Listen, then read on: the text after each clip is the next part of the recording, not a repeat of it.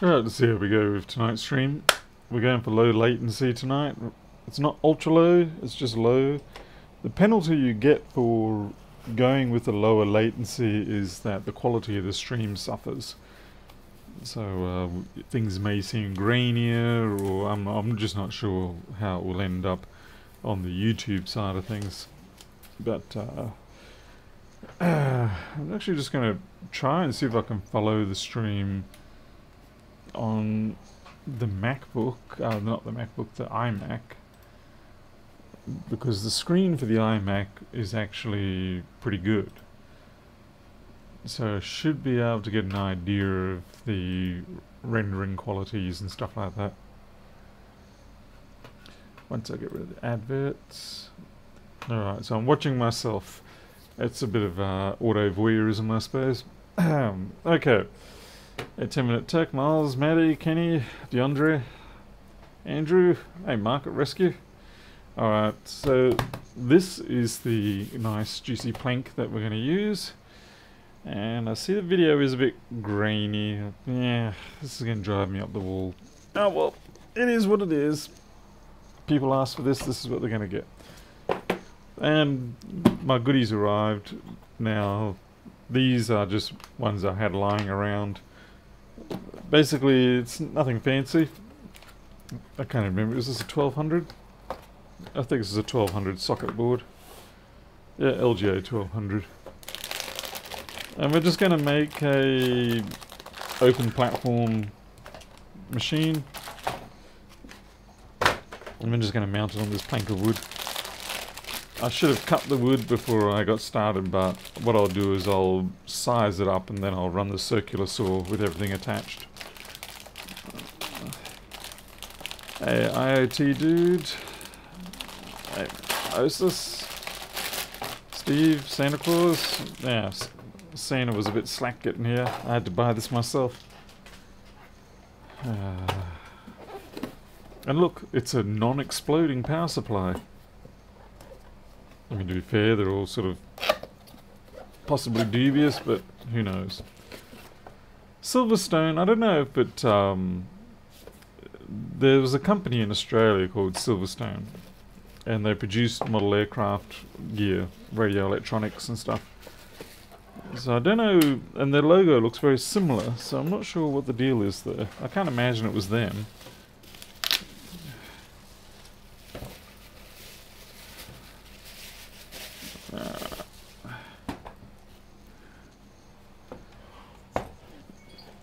Whoop, what was that? Yeah. The bank telling me they're going to take money out of my account. The micro repairs.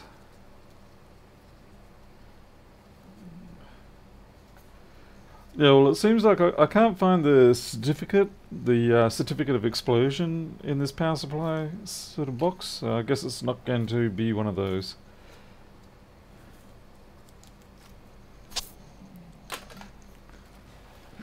Obviously, it's not one of those loom systems where you can plug in what you need, but you know, it's ample, I think, for the task.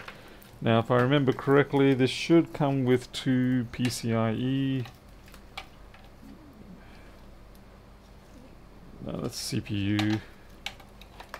Oh, there we go. Okay, so they're kind of cheating. They've got to be on the same outlet from the power supply, but that's okay. It's not a big issue in my book.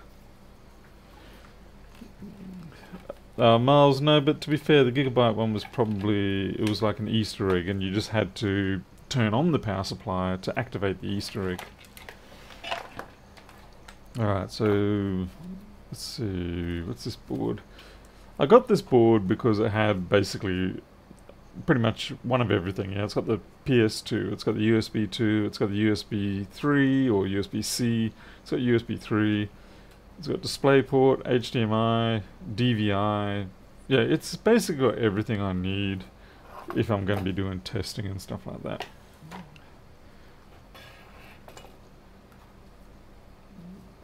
I just realised I don't have my glasses.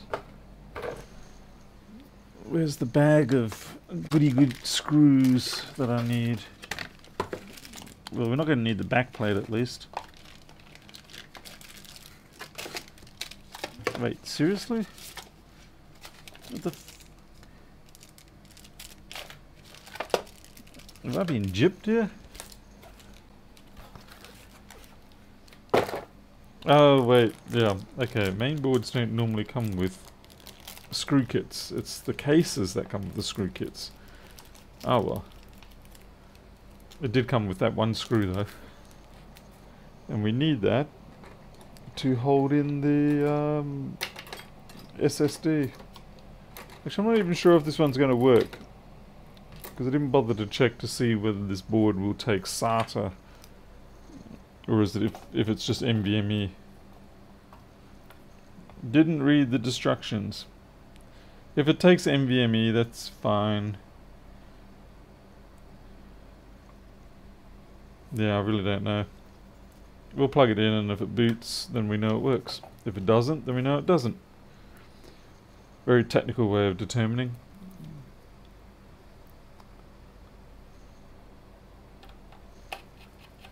It's actually got 3 video outs, Miles. DVI, HDMI, DisplayPort. Technically 4 if you use the USB-C, although I don't know if the CPU would support it. Install processor before removing cover. Yeah, okay. We learnt this trick the last time. Okay, I'm just going to fix up those pins so that it's a Newegg style.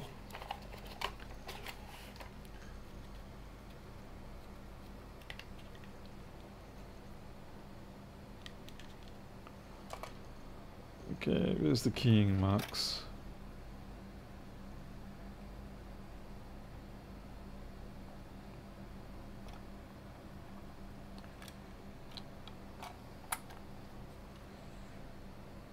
So install processor before removing the cover. Okay, what the fuck? I don't like that noise one bit. Oh, I see it. It was that. So what's the technical reason for them doing that? Is there... Were people just being stupid? So why do they make you do it that way? Not that they make you, they just sort of recommend it. You're supposed to be studying. Okay, Jessica, I'll try not to tell too many people. Protect the pins during shipping. Well, I mean, I get that. But then, why is it a problem if I popped it off before I put the CPU in? I guess that's my question. People are stupid. Okay, I'm going to go with Jim Allen's one. This is a G6400 Pentium, so it's basically a very... what you might consider a nondescript processor, but they do the job, and that's all that I care about. And I'm going to stick the processor in about there. Unfortunately, they didn't give me the option to use leaded solder for the paste. Clink. Not the greatest fan of this system. It does work, but it's caught me out a few times in the past with customer machines. You find, you know, one leg didn't quite lock in, but that's looking good.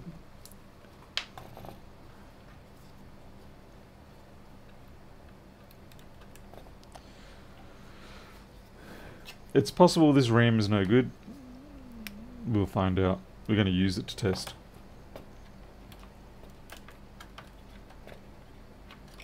Is it not even the right... Did you pick up the wrong RAM, Paul? Wait, what the hell is this? DDR... DDR4? Is this DDR3? Right, we're going to need a hammer and a bit of angle grinding, because we need to fix up that DDR4 issue. I'm just going to get the angle grinder.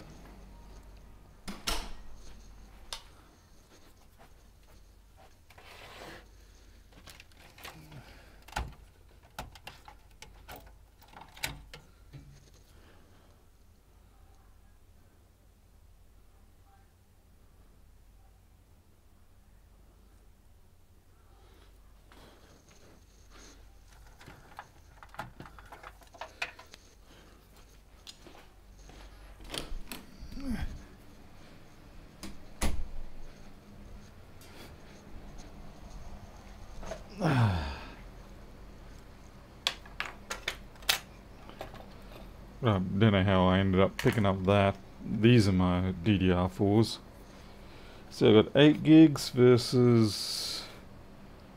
You gotta be a 4 gig surely. I hate it when they don't make it clear on the sticker what gigabytes they are. And for the first time ever, I just noticed that these RAM sticks actually have a profile to them. I didn't realize. I always thought they were just straight, but they're not. They're cut back about 3/4 of a millimeter out here.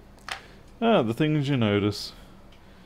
Yesterday it's discovering that my UV torch has bronze color. Today it's DDR4 sticks have a cutaway recess. Paste, we don't need no paste. Come on, man. This is a little Pentium. It's not going to need paste. There already is built in on these heat sinks. You'll see 3 little bands of grey goo, and that's what that is.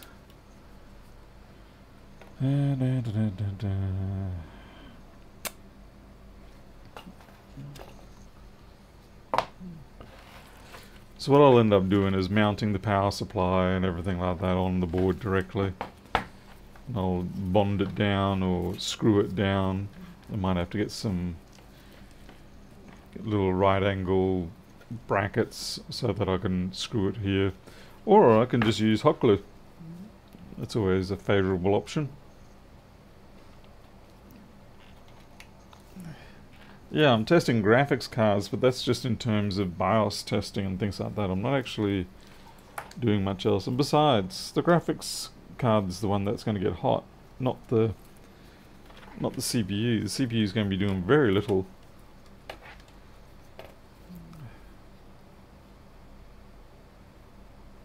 Oh, really, Miles? That's funny. Funny that we both ran into the same issue.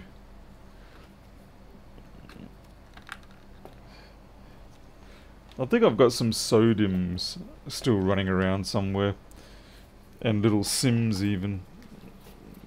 SIMs where you had like 1 megabyte SIMs. Not 1 gigabyte, but 1 megabyte. Or even 256k ones. There's not really much else to do on these things. I mean, that's basically it. Yeah, it really is. Unless this doesn't go. So all I have to do is plug the power in and plug a screen in, and I'm booting. Keyboard mouse, where's my screen? Maybe I can bolt the screen on here, but I'm not going to do that.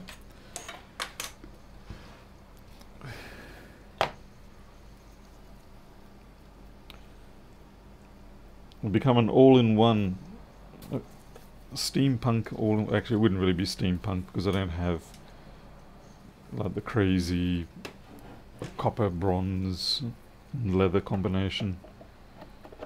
Okay, I'm just going to turn that off just in case it does decide to go kabango. What else am I going to need? I'll need a keyboard and mouse.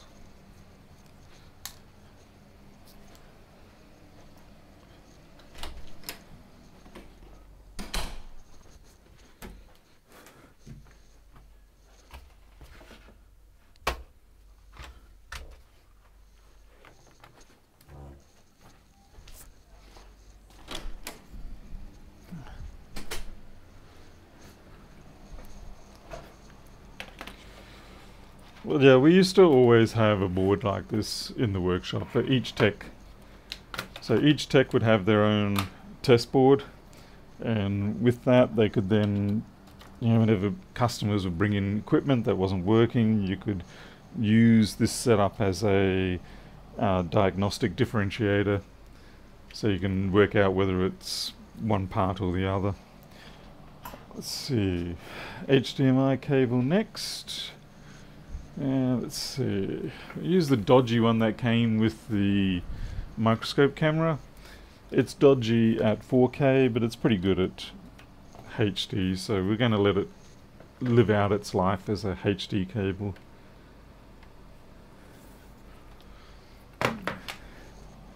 And we need 12 volts for the screen. Hey Travis, welcome. Need a power button as well. Ah, there's always something, isn't there? Thanks for reminding me. Screwdriver will do the trick. For the moment. That should come up.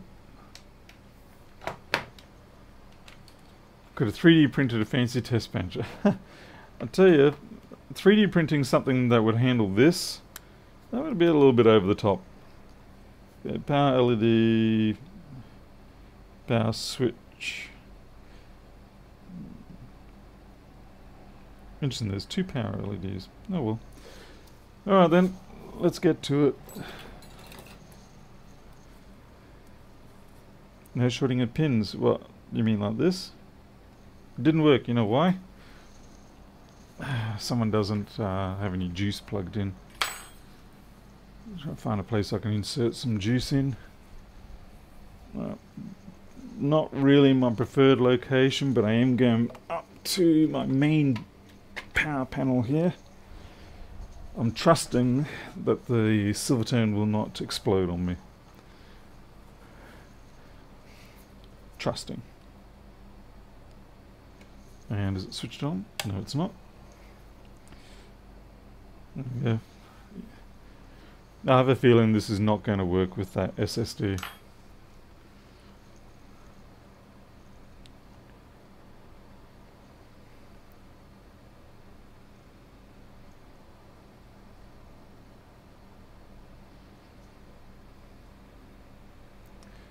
So fan rate's picking up. There we go, we're booting.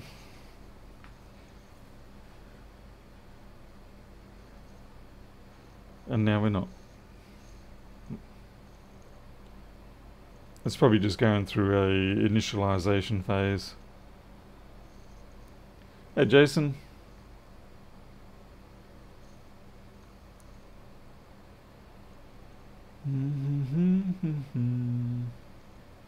Hey Greg.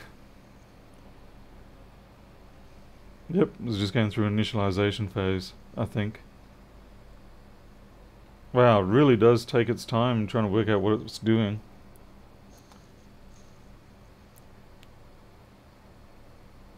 Hey, CD.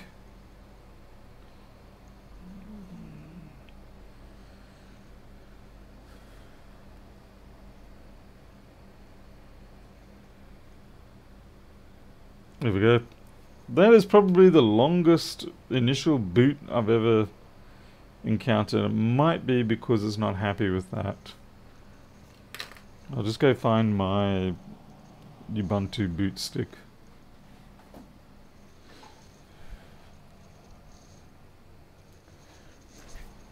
I'd say it's because it's not happy about having that in it.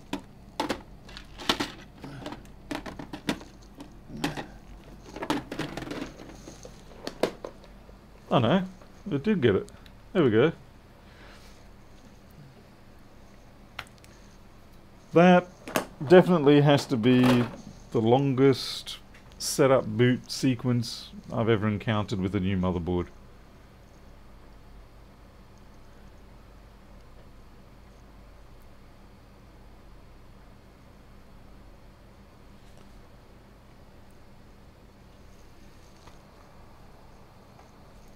Oh, I didn't do anything yet, I've just plugged it in, turned it on, and let it go. But yeah, there is this second slot here.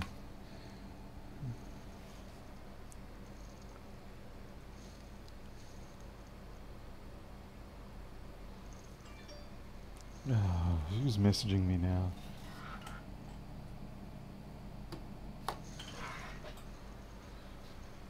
Hey Richard, so what's it doing? Looks like it's checking the drive. It's probably checking the drive because I kind of shut it down unceremoniously the other time. No, I'm not going to bother with any of that stuff.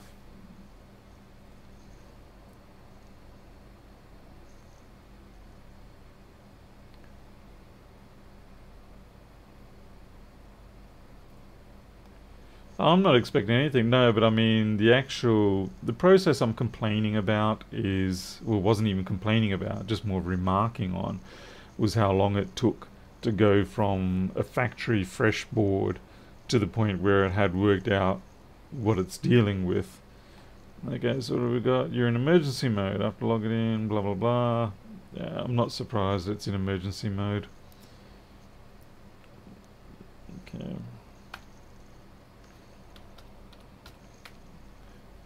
It's going to be better off for me to put a stick into here and actually just reflash the whole thing, because that is running the BIOS for not the BIOS. That setup is for my other machine, which is a 8th gen whatever. That's fine. So we're just going to power down, plug this in, and reinstall from this.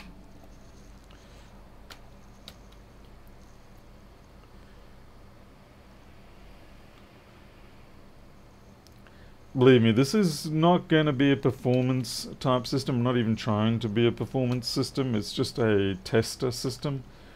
So whether it's there or in the CPU slot or that, it's really very, very irrelevant. And I know it drives people insane, but it is irrelevant for this scenario. Okay. So all I want to do here is change my boot option. Oh, here we go.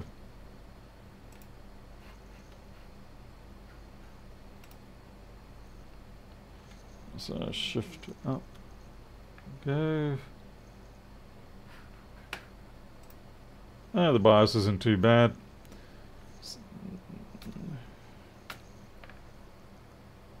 Yeah, it's a test bench rig, that's all it is.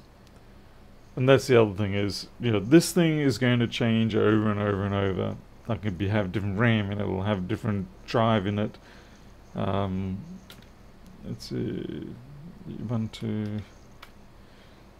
That's the whole point of it. You're basically just using it as a bootable platform, and then whatever you got to do with it, you got to do with it.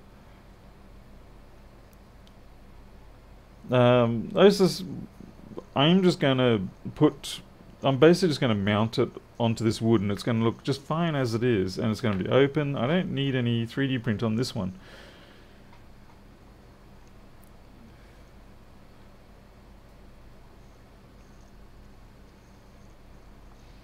Really, because all it needs to be is it's just going to be a flat platform, and I'll hang it over the edge so that the cards will fit, and that's it. Holy crap, that was loud. That came out of the screen. Well, at least we know audio works. Crikey, that was loud. Continue. Yeah, easy access to the components, easy access to, you know, swapping them in and out. It's a machine that you'll probably use once every month or so, maybe, and that would be about it. Okay, I don't have a Wi-Fi module plugged into this, so we won't bother downloading anything.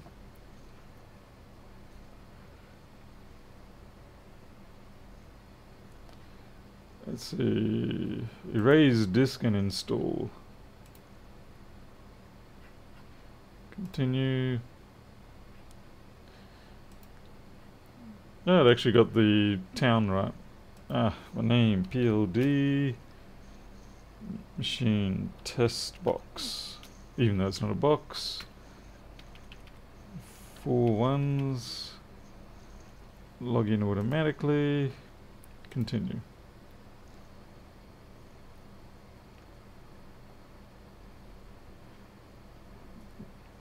I will actually be keeping the power supply on top, because there may be a case where I need to test another power supply, although these days I do have, you know, those automatic power supply testers. But I will leave the power supply on top. It's still only going to take up this much space. It's perfectly fine. Miles, what do you mean by I won't be changing the CPU? I can tell you that much. So, no. Come on, surely you guys have all seen just open slab machine setups for testing. Jason, it's basically for testing things like maybe you want to test a RAM stick, or you want to test a drive, or you want to test a card, things like that. Or in this case, I want to be able to test a GPU, the 1080 graphics card that I've got.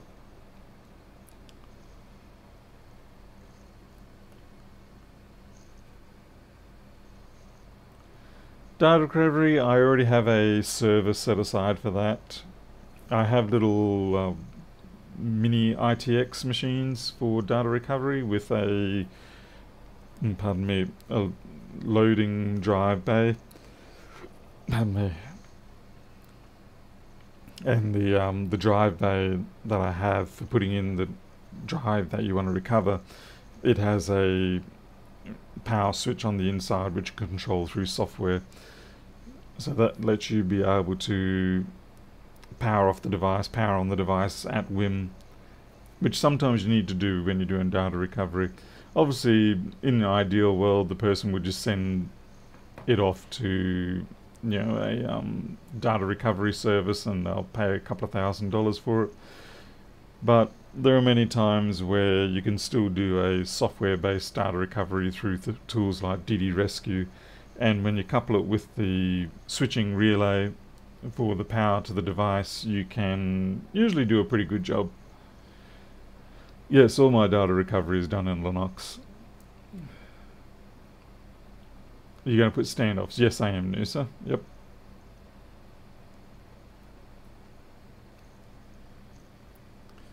We're getting there. One thing I've got to decide is whether I'll use flat-based standoffs or whether I will try and drill holes into this board, sink the offsets into it, the standoffs, and then glue them in. So, hey Steve B, how's it going?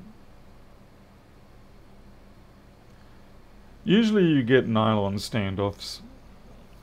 I'll see if I've got them around somewhere. Probably don't have enough. Hey girl, what are you doing? What are you doing? You're chasing moths like a crazy lunatic.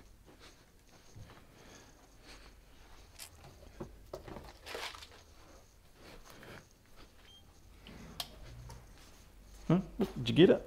Did you get it? Crazy, crazy cat. I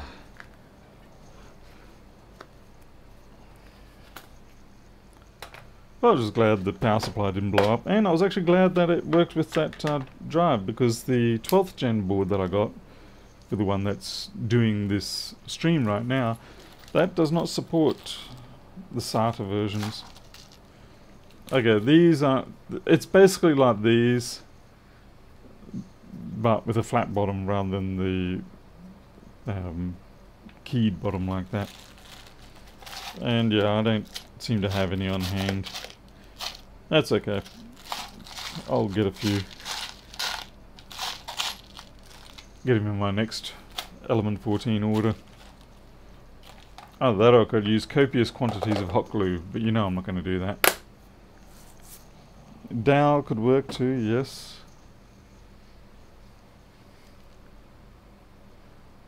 CPU combo. This is just a little bit. It's just a Pentium, a low-grade Pentium. It's an LGA 1200 board. So whatever the Pentium is that comes with that. I just got the cheapest CPU I could. They didn't seem to have any Celerons. I honestly would have been fine putting a Celeron in it. That's no drama to me.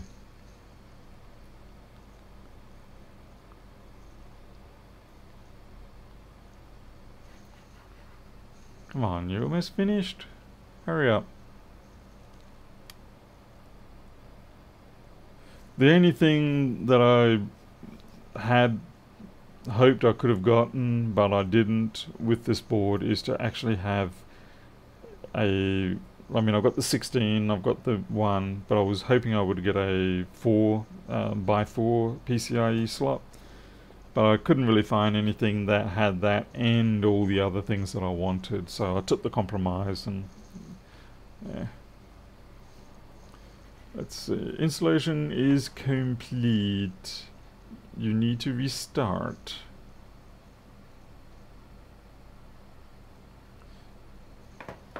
The LGA 1200 i3s were pretty expensive for me, so since, like I said, this isn't going to be a performance machine,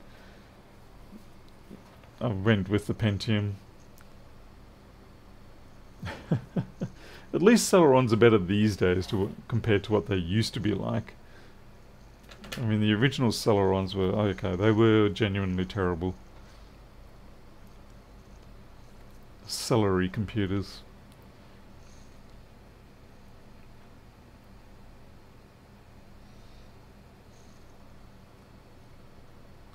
Yep, there we go. All good. No, do not send data to Ubuntu. Next.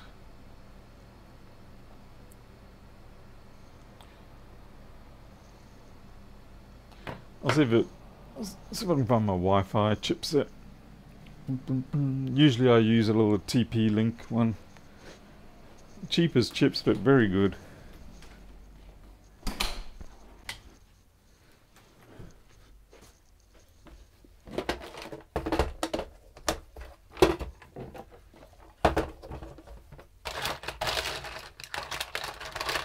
Aha, found you.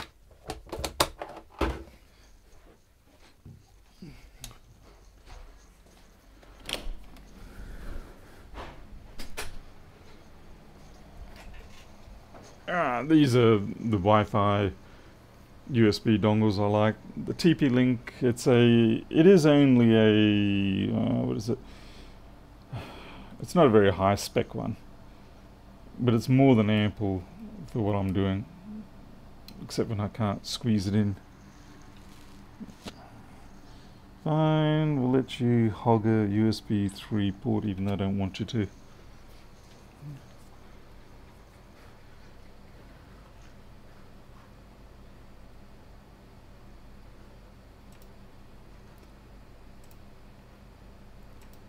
Okay, Wi-Fi, select network, there we go, it's already up and running. Keyboard, 1, 2, 3, 4, 5, 6, 7, 2.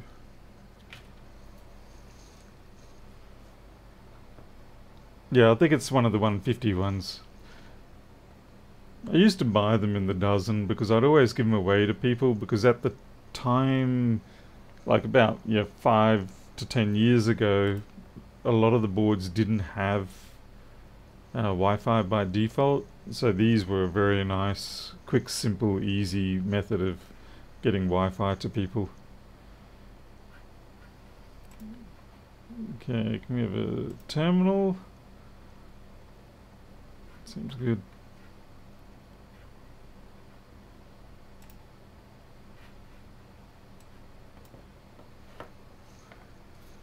Okay, let's see, here we go. Sudo apt update.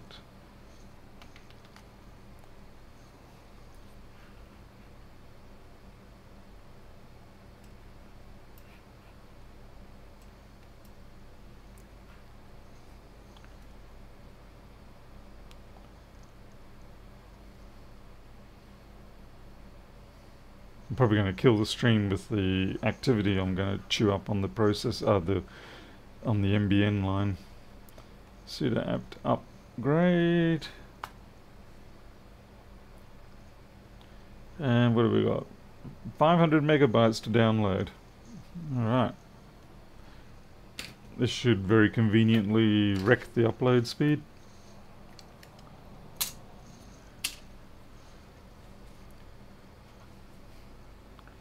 What are we getting?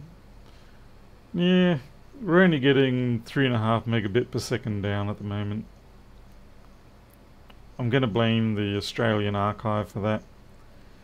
So that's got 2 minutes to go basically.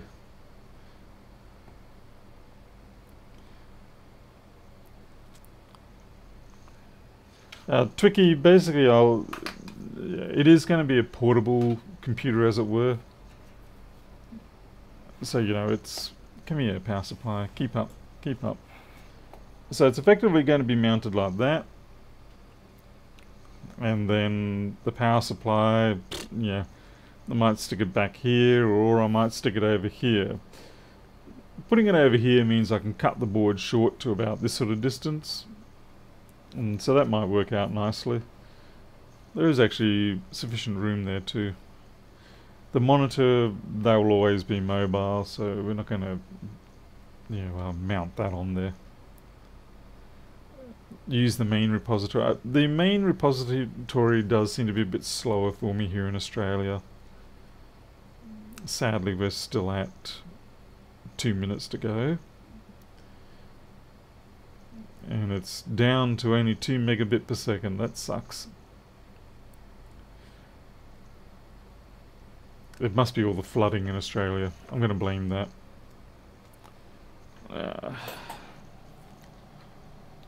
Unfortunately, this wasn't too expensive. I think it was only about $220 for the main board, CPU, and the power supply. That's Australian dollars, so I'm quite happy with that. I should be running at 10 megabit per second, or 100. Okay, we're up to almost 4 megabit now. And now we're down to 600k bit. We're ruined.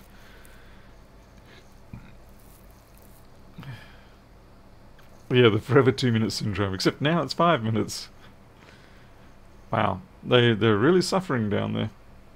There is a lot of flooding going on down there, and I know there's got to be at least a couple of these universities using lines that are passing through the flooded areas. Got an old PC. I actually don't want to. I don't want it in a PC case. Explicitly don't want it, because it inhibits your ability to quickly just swap things in and out.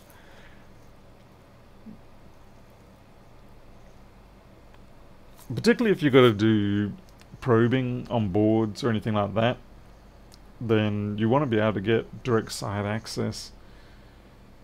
Now, this is intentionally going to be a slab of wood computer. And it's something I can then just sort of slide onto the bench, take it out when I need it.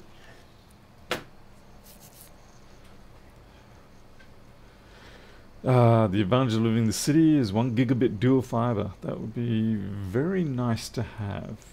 On a good night, I will get the full 10 megabyte transfer rate a second. But this does not look like it's one of those nights, and it doesn't help that I'm chewing up quite a lot with the upload. Hey, Micromage.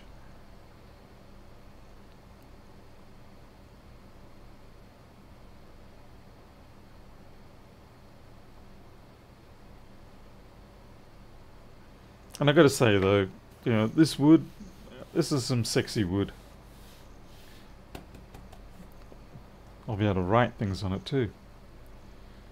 It's nice having a slab of good-looking wood in the workshop, and something it's even got the nice smell of the wood. It's not too dominated by the bonding glue that they would have used. They've done an exceptionally good job with this particular plank. Yeah, you can see the seam lines just simply because the grain changes, but it's a very nice piece. On a slab of VB, yeah. They get drunk board syndrome. Ah, MDF. Yeah, MDF is very convenient in many ways, but I do hate the way that it powders up. And I hate that it is so heavy. Which, it's a good thing. It's very heavy, but you don't get the structural strength relative to natural wood with that weight. And I also hate the fact that it blunts the living daylights out of your tools. Like your drill bits, your chisels, everything like that. They always go blunter a bit quicker with the MDF.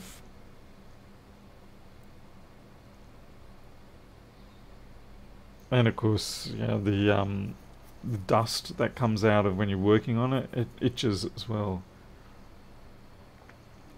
Yeah, MDF is pressed wood, but there's also a glue component in there too.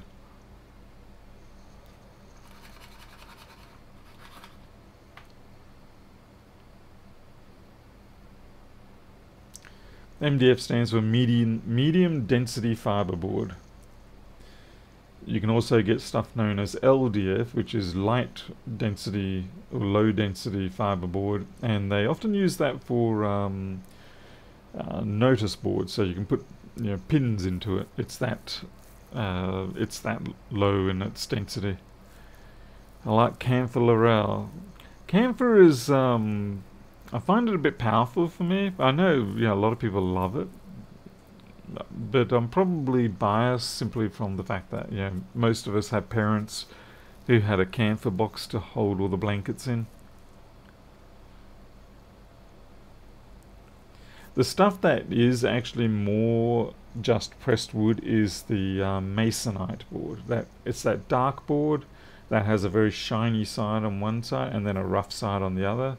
That tends to be probably a little bit better than MDF, but you don't get it in very thick pieces though. Stops the bugs, yeah, that's right, with the camphor. Silky oak is a very nice one as well. The way, if you get the right cut against the grain and it comes up those iridescent rings. Pallets also made from not usually. Pallets are typically made from just rough pine. They may have, depending on what they're carrying, they may have some hardwood elements in it, but they will use MDF as a sheet over the top sometimes. But the actual main beams and slats are typically just coarse pine, coarse plantation pine. Need some black high density polyethylene or a slab of white Delrin. Yeah, I think I'll pass on that. Delrin is nice. I do like how it machines. It's slippery though. I would suggest to put the power on the upper side. What do you mean up there? Yeah, it's probably not a bad suggestion given that we have this and this up there.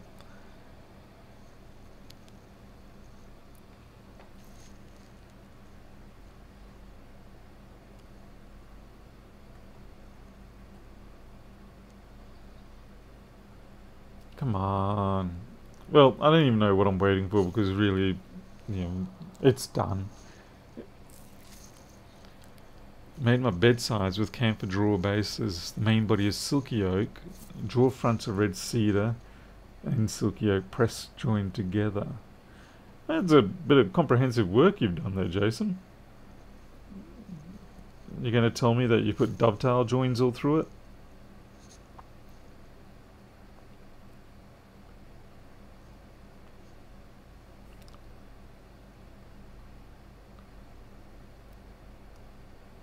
Steve K, you like masonite?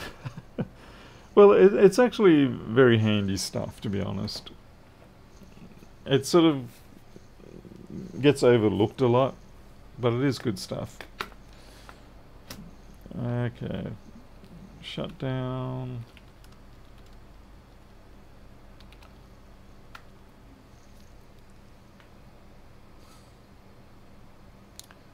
$11 months to make that. That's dedication, Jason. That really is dedication. Because I know, well, my father being a carpenter, I saw all the work that went into doing, things like furniture, cabinets, things like that. He wasn't a cabinet maker himself. He was more of a construction carpenter, but he did periodically do cabinet work, usually for us in the house. So yeah, I remember all the work he would put into it. And then of course I did it at school as well, and obviously I still did it at home. Well, no dramas. This is all working, so I'm just going to shut it down and we can get on with the board repair. Power off. Power off.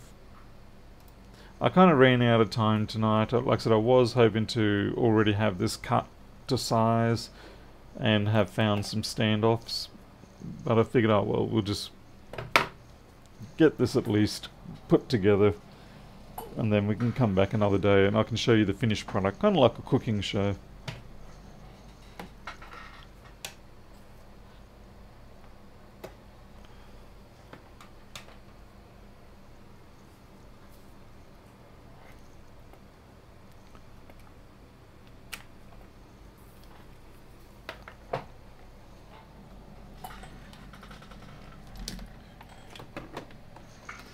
because we've got a lot of board repairs to do. Okay, so sounds like what we're going to go for is basically this configuration.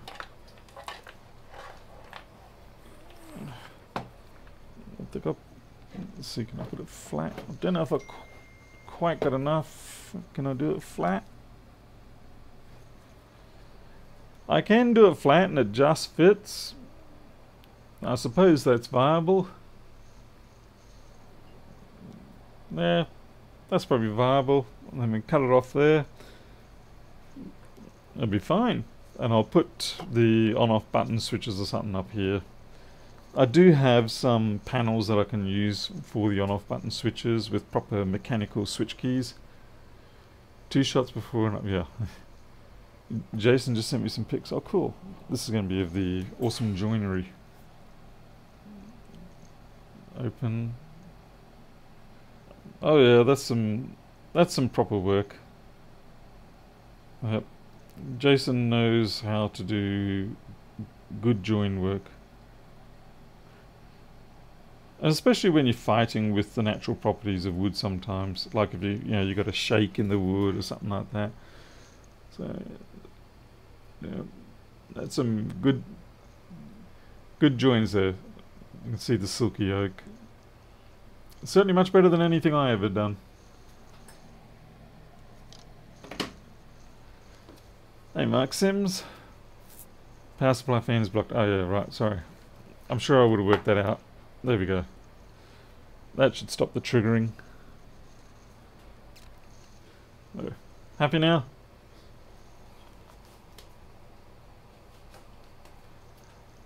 I have an old neighbour who taught you, who was a master craftsman, and see the front bonding. I did see a bit of that.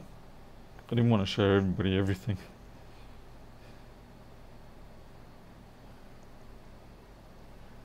Oh, you mean the waving, the wave stuff? The way that you've sort of used 2 pieces of wood to get that wave effect. That's pretty cool. Some tight tolerances there.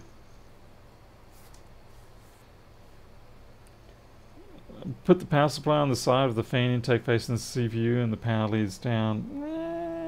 You mean like this sort of thing? I mean, it's sort of more stable for some reason because I think I'll be fine there like this. I mean, agreeably, that there will give you more clearance.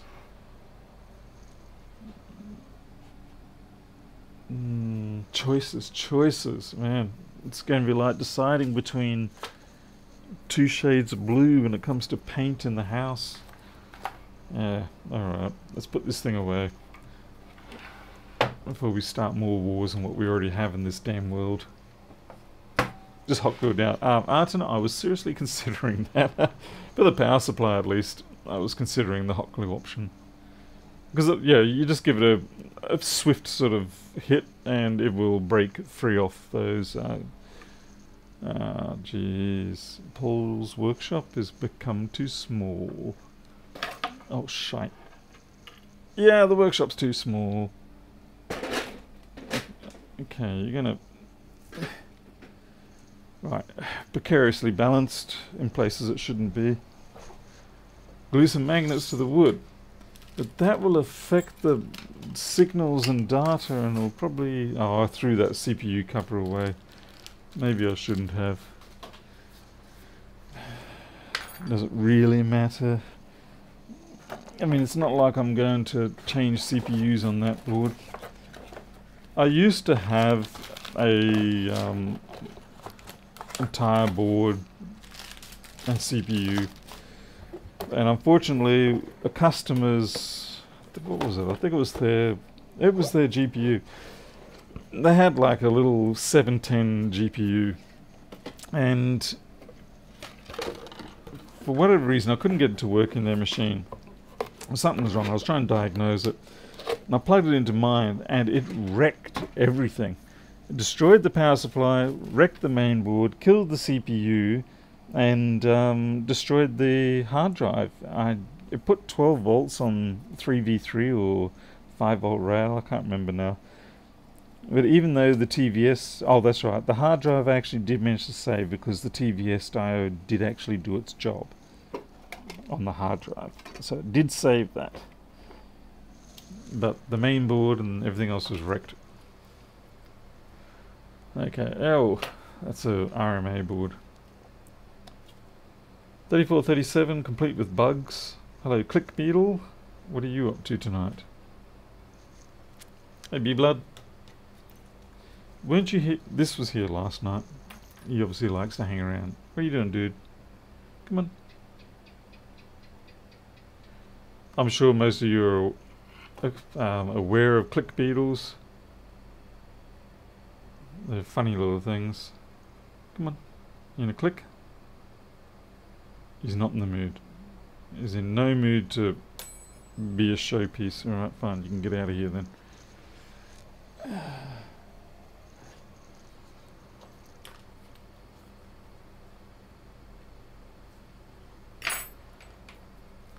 Ah, Jason, which one did you get? Did you get the proper full-size one, like what Lewis Rossman has? I tend to make more utility type things. I don't really get much chance to make nice things. Your wife freaks out. Japanese are funny with picking up insects. Oh, okay. He's avoiding the geckos. Yeah, I don't imagine they'd be very tasty to geckos. Yeah, some things you can just look at and you go, yeah, I can't imagine you're going to be a... Wow, the coloration on that. How is it changes so much night to night? It's got a bit of a bluish tint there, but it's looking clear, so I am happy about that. But it's definitely, I feel like the colours are a wee bit artificial there.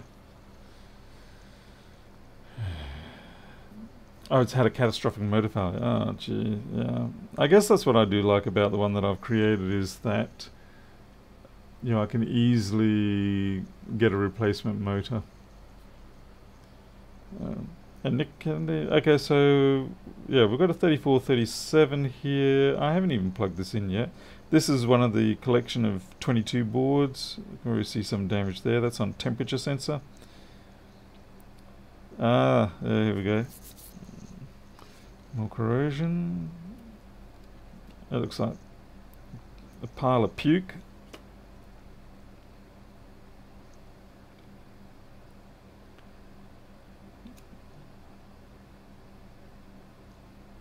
Corrosion on the Wi-Fi socket, so maybe this has a problem with Wi-Fi not working. Although there's corrosion here, I don't think 342 will be affected.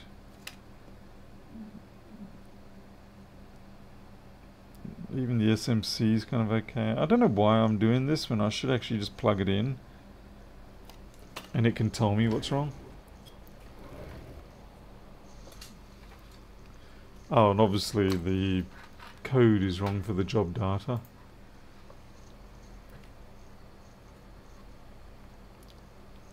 Yeah, Miles, it does have a setting. It's just sometimes a little tricky to get it to behave. I'm going to leave it as is because it gives...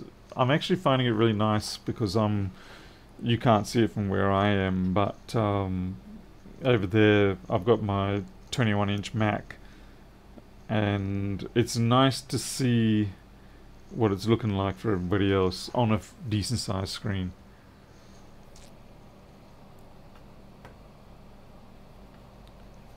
Okay, let's plug this in. Power's good.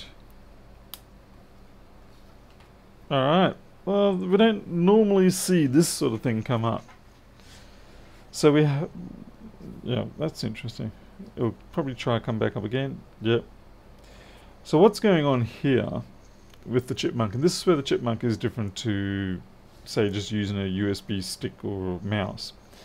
It's saying, okay, I've got power on my 5 volt SO rail, but it's not 5 volts. It's saying it's failing the 5 volt test.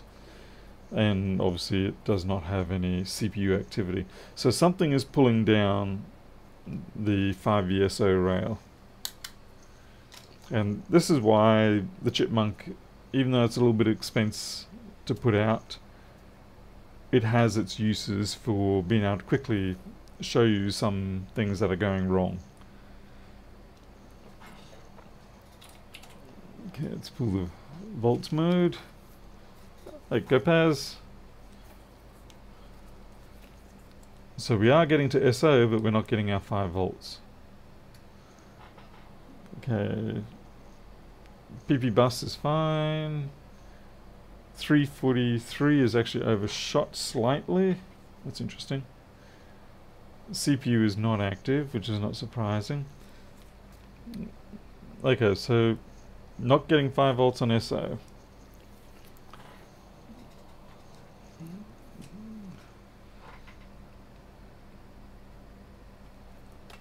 Let's see if we're getting 5 volts out of...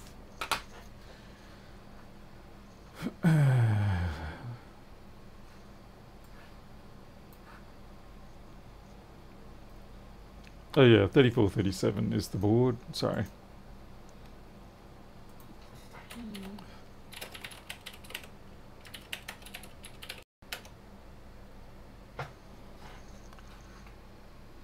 Schematics.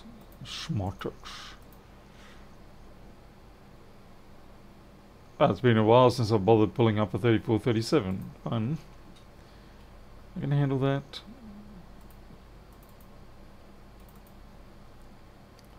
Usually because I don't repair them much anymore. Most of them... double click pull.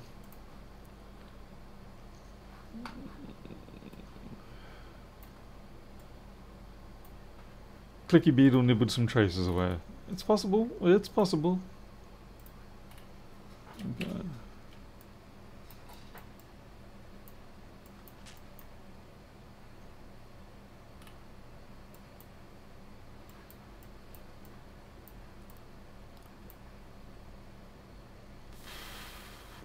I'm actually just looking for some LDO lines.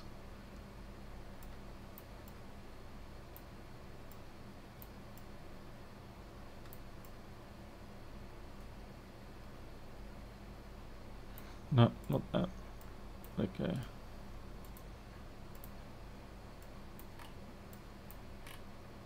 Three v three. No, we want 5 volt here. Okay, so we'll see if we're getting 5 volts over here, which is once again on the other side. See if we're getting 5 volts, and yeah, maybe it's degenerating by the time it gets to the SO area.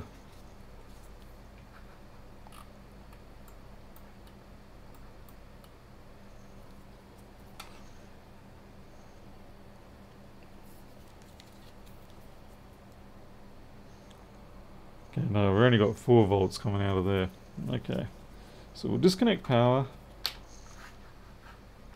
go to the quad display. Weird. What's going on there?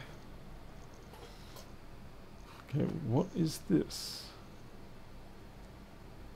Oh, that's a microscope. Splur. Okay, shift this. There's the hot air, and then we've got random cables. That's better. Yeah, the bottom right one, that's the microscope view. Okay.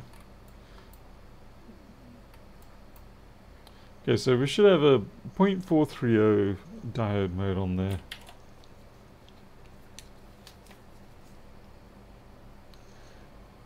And that's not too far off. It's a little bit lower, so alright.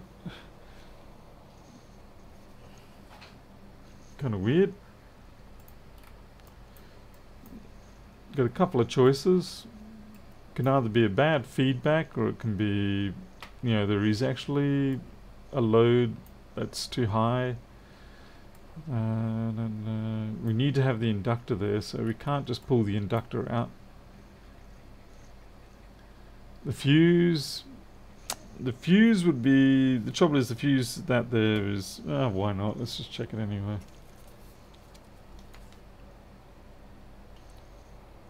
No, I don't think it's a fuse.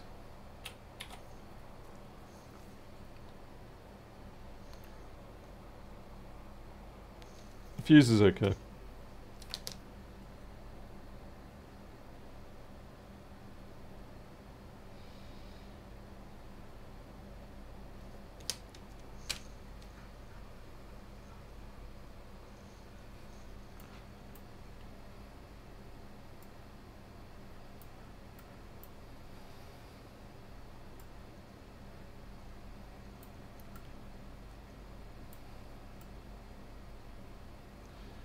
So it could be a problem with the feedback network, or it could be a problem with it's not, it's been loaded too much. But let's have a look at the current draw on it and see. The current draw should give us an idea.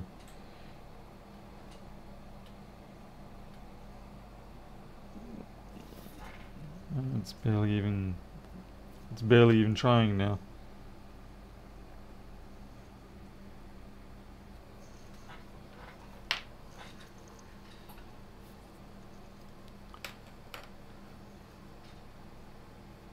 Pin 1 to R8165. R8165.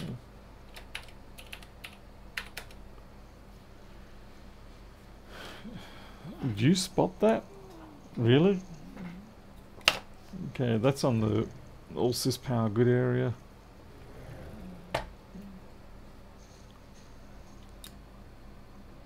Oh crap, there you go. Did you really spot that, Jason? That's impressive viewing if you did. And my camera is severely rotated wrong. So please stand by while we apply a certain degree of rotational correction.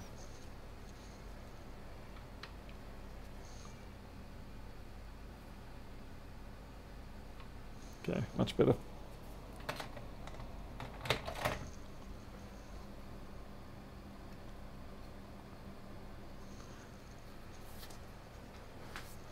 Oh, you had exactly the same issue 3 hours ago. Oh, wow.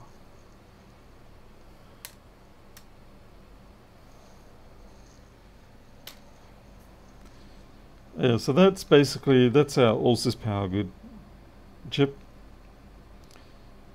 I'm kind of curious as to why it's dragging it down to 4 volts, but we'll certainly fix up that corrosion.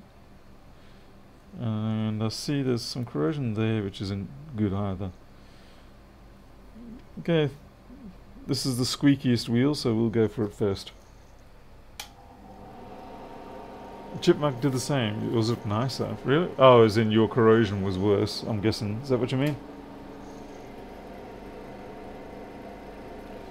God damn. I don't even let the cats in here, and there's cat hair in here. I mean, okay, Milo does come in here occasionally, but that's insufficiently rare to explain the level of cat fur I get in here.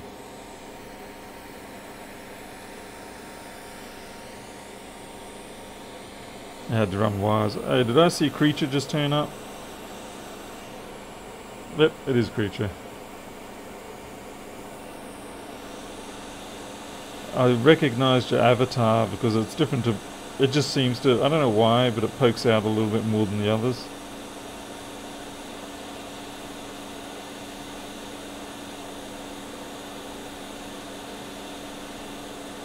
Got to take that off too.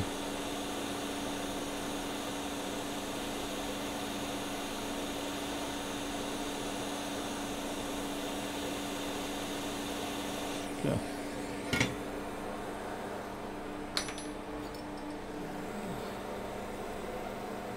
And try not break the chip.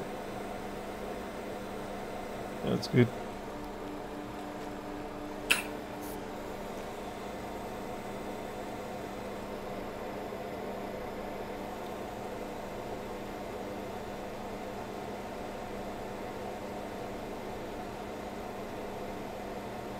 I might have got lucky there.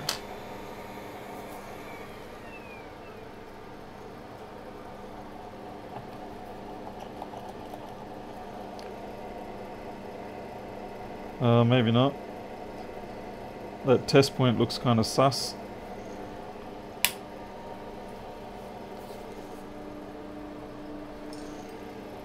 So Lewis shipped his cats to my kind of thinking that mine would tell me if that was the case. But you never know, maybe it was sneaky. That test pad actually looks alright. So there is, or was, continuity there. We'll blob it up with some solder though, just to reinforce it.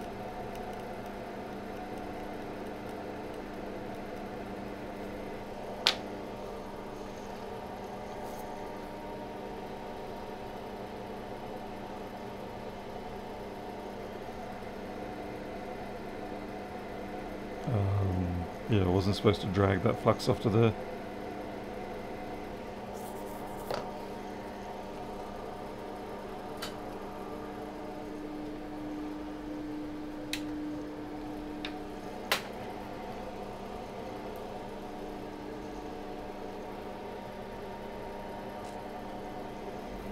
Creature, I've got one of those. I just don't really care to use it much. I prefer to scratchy.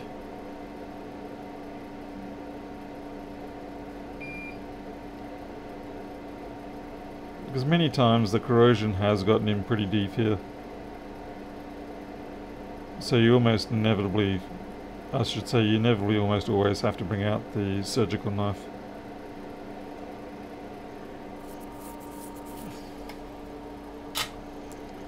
Alright, so we need another one of those chips. Now I've got to find a board that actually still has one populated. It's a pretty common chip to get stripped off. Do you use the test pads much? I actually do.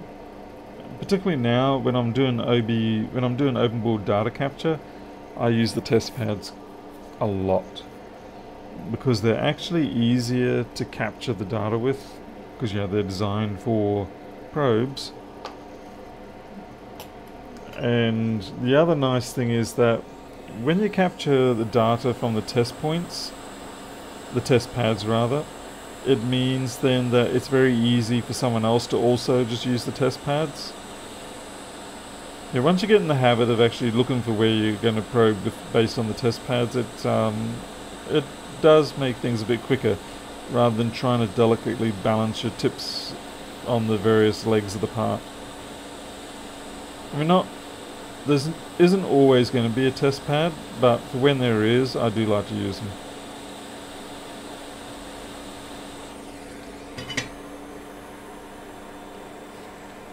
What is that chip? The chip is a 3 BJT combination with a MOSFET. It's a bit of a weird chip.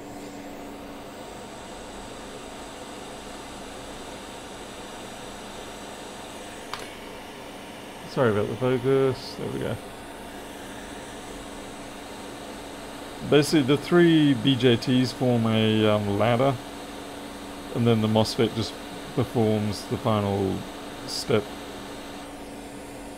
Oh wow, that does not feel like it's sitting down.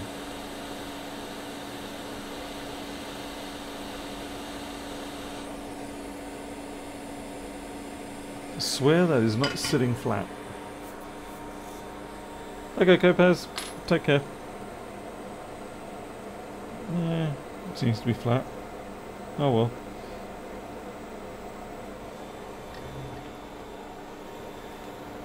Yeah, Avatar is an OLED display showing real-time Fourier transformation running on an 8-bit MCU. Was that an AVR?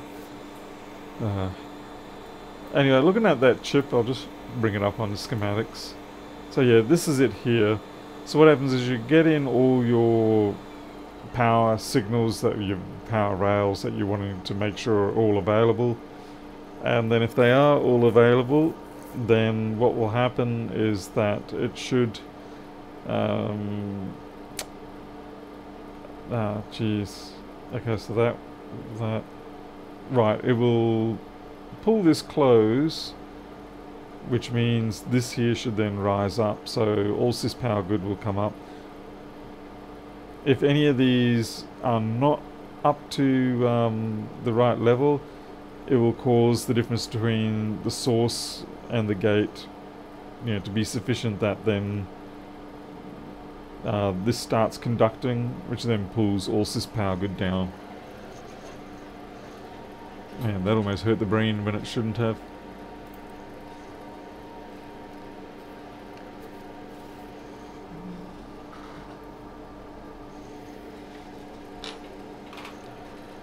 Okay, so here we go. Still no good. So we do have other issues on board, but certainly that all sys power good was one of them.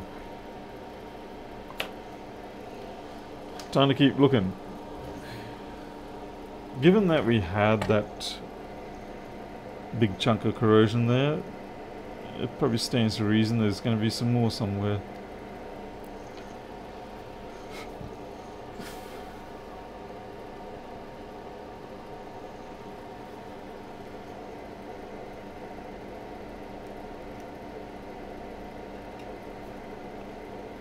I mean, there is all this. That's on a ground floodplain, so unlikely to be our issue. There are things like this, but that's okay.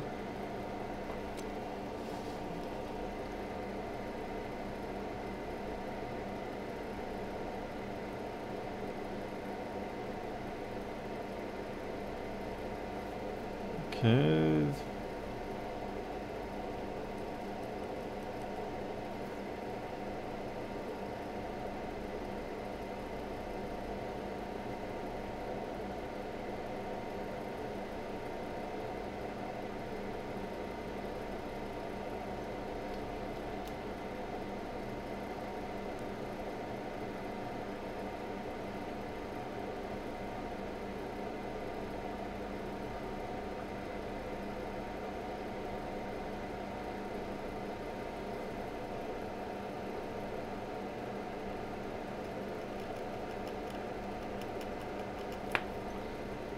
Can't imagine that that line would be the fault. This would rather be another issue down the line, but I don't think this is not going to be why we're sitting at 4 volts. Like I said, we're sitting at 4 volts because either there's a load on the line or the regulator is getting dud information. So what I might do, the simplest first thing, of course, the dumb choice, is to replace the chip outright. Now there is this damage though. Okay, what are those resistors? Are they part of that feedback? Why is my focus drifting off all the time like a... Okay.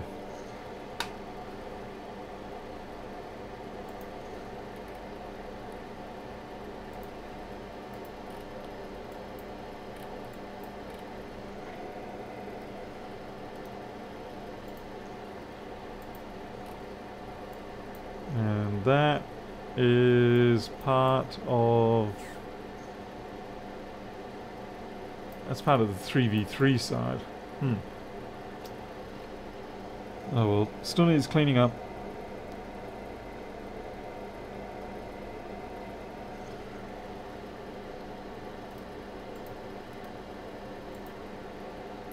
It's also 3v3.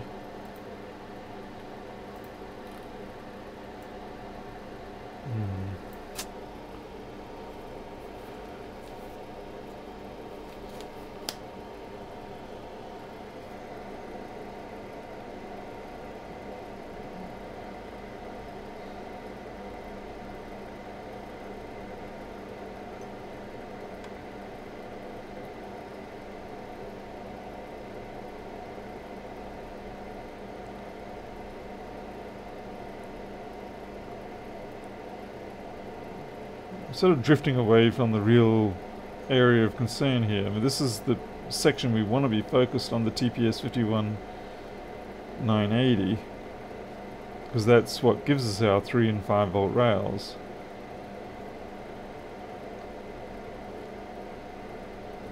What I'll do is I'll... Ah, you can't see. Damn it. Microscope. Hey, sweetie. Oh, okay. I'll be back in a second, folks.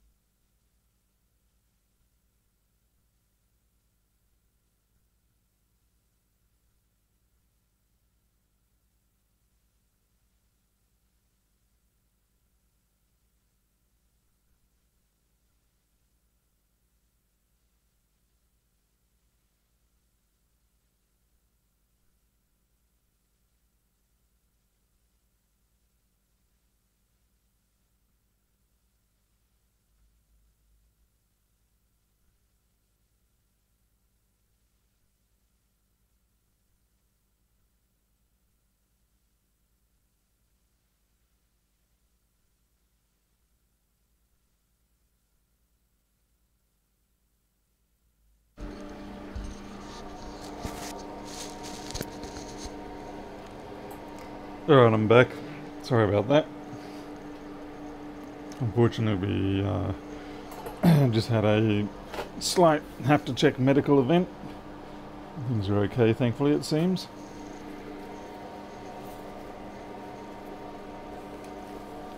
Look under the skirt of 7501. Well, that is where we are at the moment.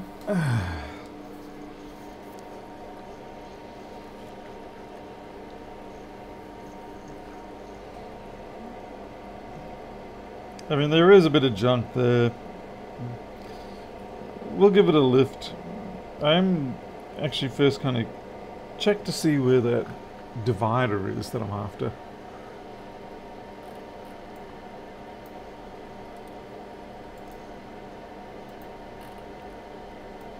Feedback 75, 20 and 21.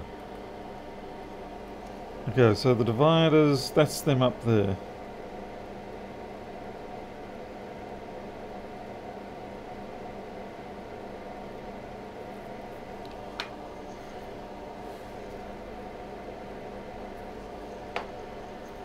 I'm just going to rotate them off and see what their values are, just as a preliminary test.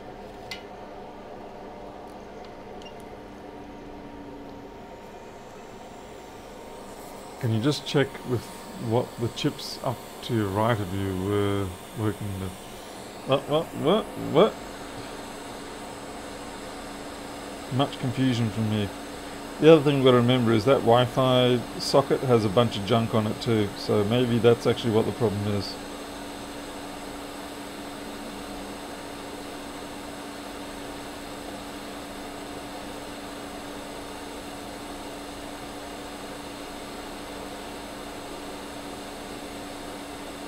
Oh, you lousy...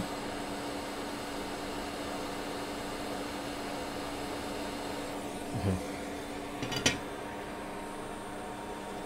Oh, the chip I lifted, right. The all-sys power good chip. Okay, I'm just going to test what the resistances of these are. It will be a little bit wonky because they are quite hot right now, but it'll give us an idea.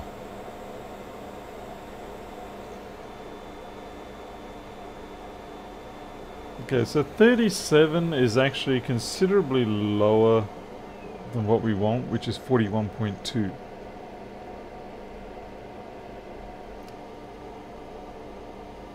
$10K.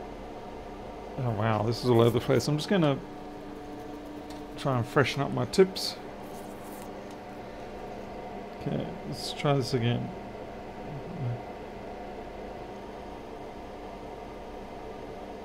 Okay, that 10K is almost within tolerance, but this one should be 41.2, and it's certainly not.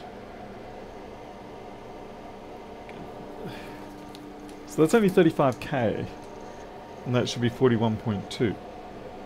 Now we can test this theory. Oh man, my nose is really just going crazy. By doing the same on this board and seeing what it comes up with.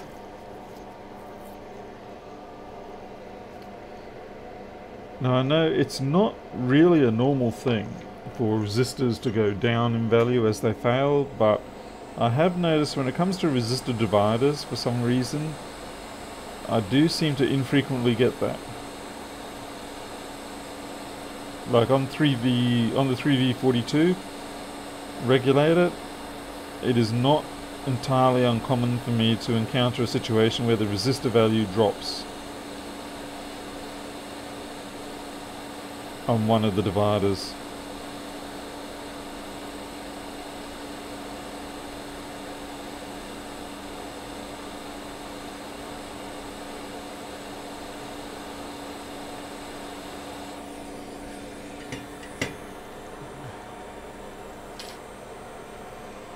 Oh, meter's not on screen. Alright, thanks for that. And I know why too. There we go. Alright, so this is a donor board. Again, it's going to be pretty hot, so it will mangle with the values a little bit. But there you go, see, smack on. 41K straight away. And this one should be 10. Yeah, very solid 10k reading there. We go back to this board. It's probably, you watch, it's going to be 41k now. And there you go, 35k. So that resistor has reduced in value by a considerable portion from the value it should be. And there we go, back to 10k. It's a bit of a jump around. I suspect it's corrosion on there. Yeah. But anyway, that so yeah, that resistor, contrary to common perception, has gone down in value rather than what most people expect, which is for them to go up in value. So we're going to get rid of that resistor, replace it with the 41.2, and we'll probably find we get our 5 volts back.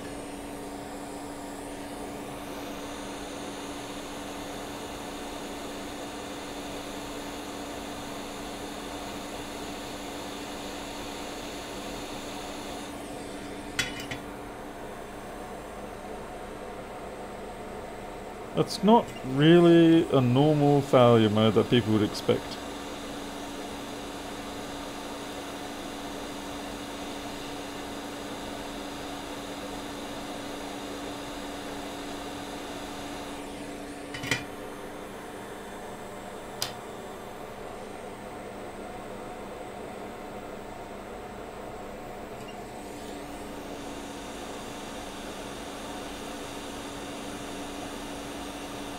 I should have put leaded solder down. Clearly, I like to make my life harder than it needs to be.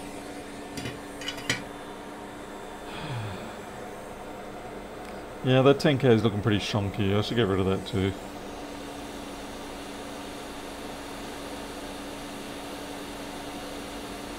Just in case whatever messed with the 41.2 also messed with the 10k, even though it was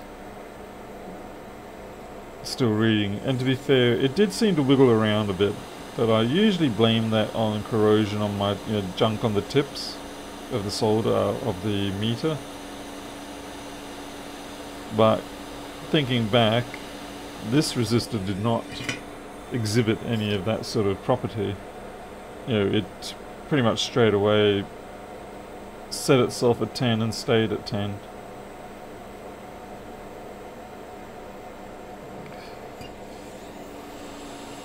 So maybe whatever it was that got on the board in terms of corrosion, perhaps it manipulated the values, but there wasn't really anything around the resistors themselves.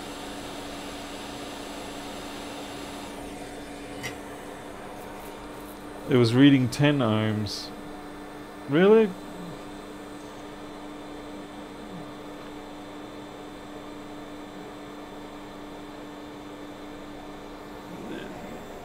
Damn it. Let's see if I can find it.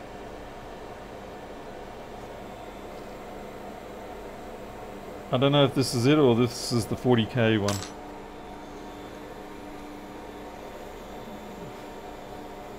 It could also be a fault in my software, don't forget. No, you're right. 10 ohms. What the frickety frick?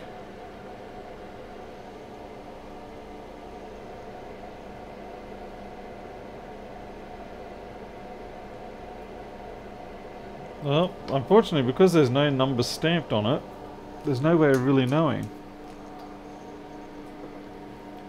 Both resistors were 10? Okay, then there is a fault in the schematic, I think.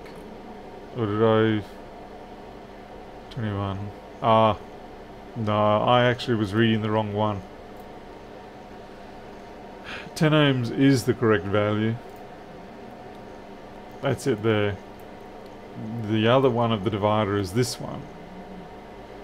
This one here. Easy to make mistakes.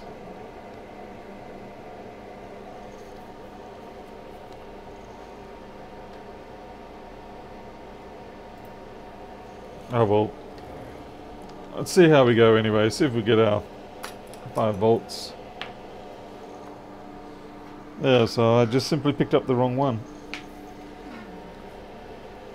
Well, it's actually, with the 10 one, at least it didn't make any difference because I was trading chip for chip, resistor for resistor at least. Yep, there we go. It was the divider. It was that 41.2k divider. Now we're good. That is normal for this board. This is a 3437, so it's going to do the on process. Okay, that wasn't normal though. See if it blinks. Hey, we're alive.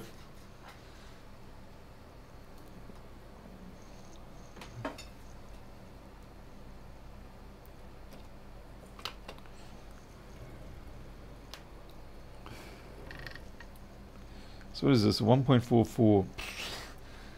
Really? Actually put that effort into it? I think the chip's going to be fine. Because it was only wiggling out slightly.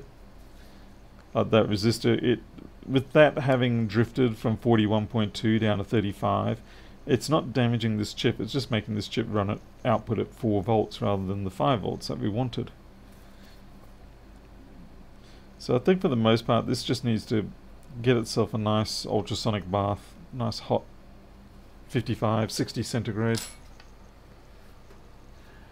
Mic sims, I'm not entirely sure. Like I said, it's not the first time I've encountered that. On the 3V42 circuit I've certainly had that. I don't know whether the resistor gets doped by some contaminant, like that causes the corrosion elsewhere, or whether it's some sort of electrical phenomena that occurs that does it to it. Why aren't you turned? Oh, because you're not turned on.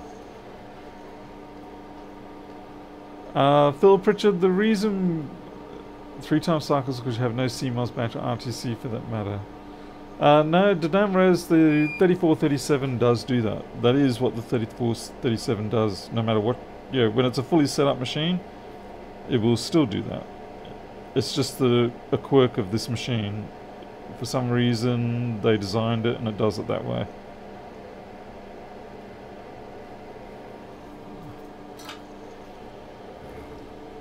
And it's the only machine that I know of that does that.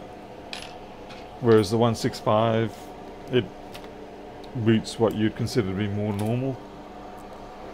But yeah, 3437, if it doesn't do that, then you've got problems.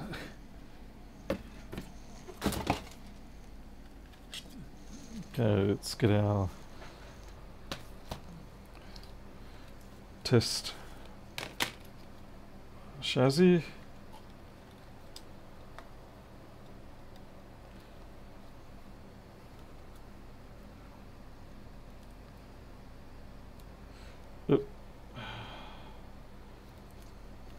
Almost bent the pins there. Tester stick. Flat flex.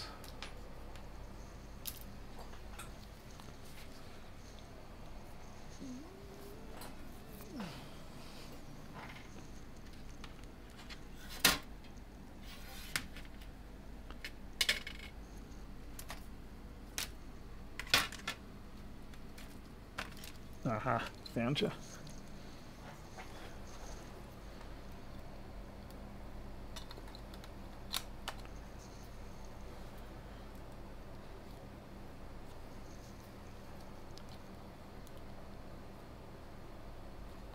This cable should not actually be above the board system. It should be tucked underneath.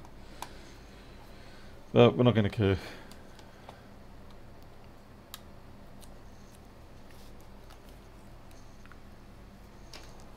I'm not sure if the screen's behaving or not, because occasionally, every now and then, it will actually pretend that it's not taking a backlight.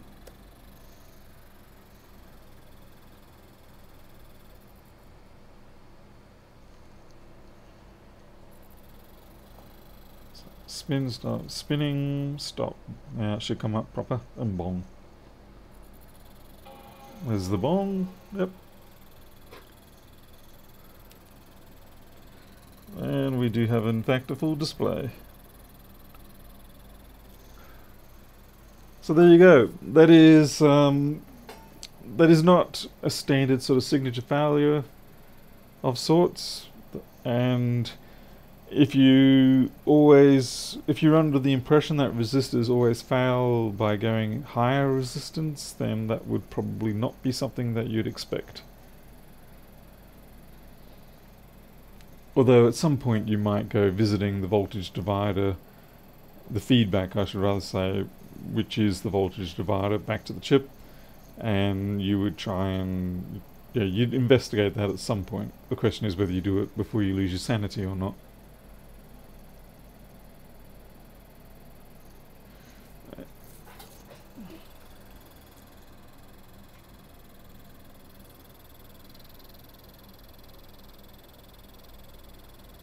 Yep, it's behaving quite well, pretty much at full speed.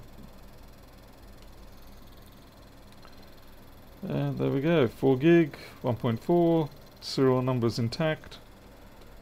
Excellent. Shut down.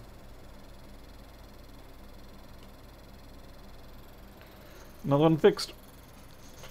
Yes, well, it's over here with the Allsys Power Good chip. Hey, for Chumba Velby.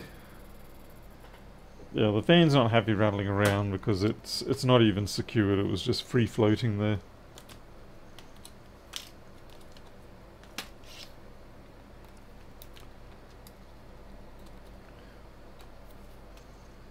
Ah, what are you doing, bug? Crazy bugs.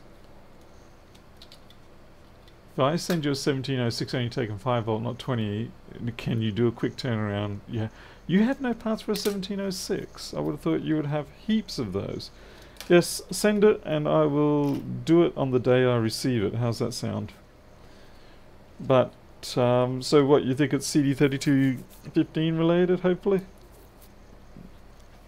And if I can't do it in the day, then I'll send it back. As in, if I can't solve it in one day, I'll send it back to you. Because I do have all the parts here for them. Oh, you've used all your parts. Okay, that makes a lot more sense. I was sitting here thinking... Yeah, I was basically thinking, no, you don't have the parts. It was very confusing to me. Because I know that you basically cover everything.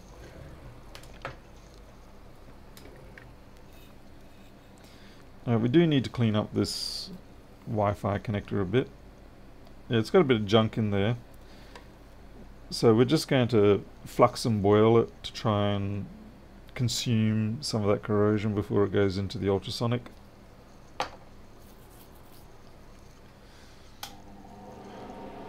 You had me worried there for a second, Jason.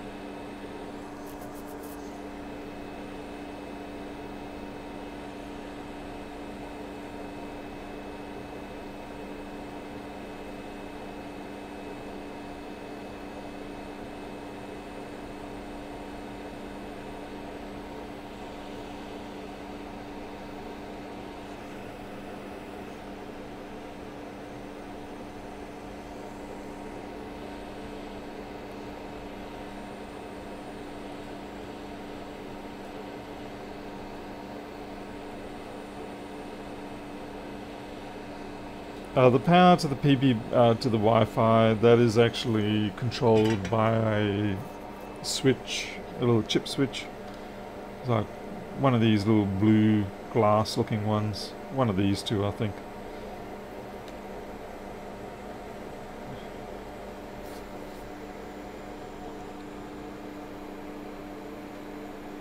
That third pin on the right, that's looking pretty gnarly.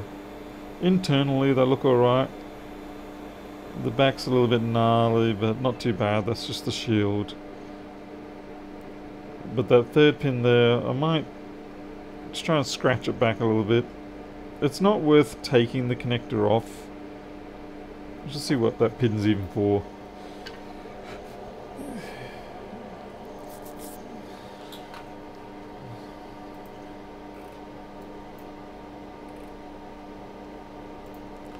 USB Bluetooth connection, and it's one of the data ones, so yeah, we should be able to get away with that.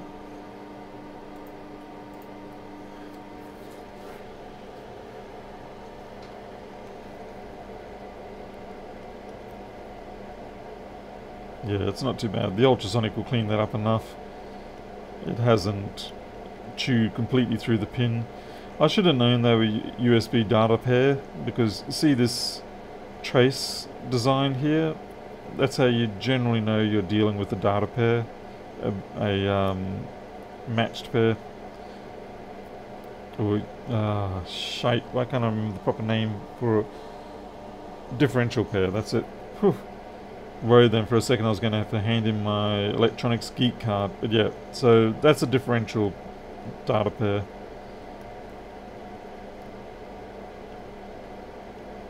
That should be just fine.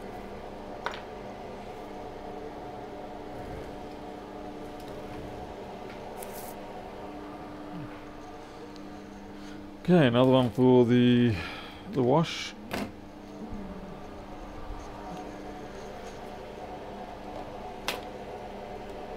Oh right, this board, I was about to throw that in the junk pile. It may yet get there.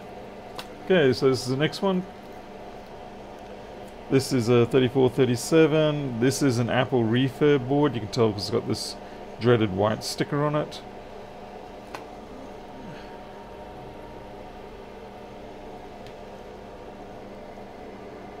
And it's about the lowest of the low boards that you can get. It's a 1.3 gigahertz, 4 gigabyte RAM.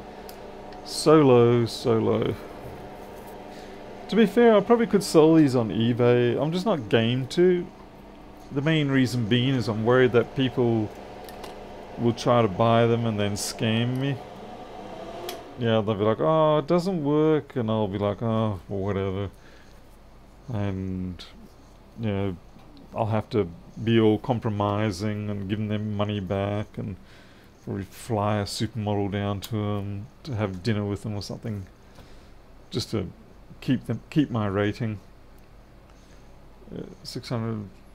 Okay, 3437 again, so we are going to have this behavior. This looks like it might be running.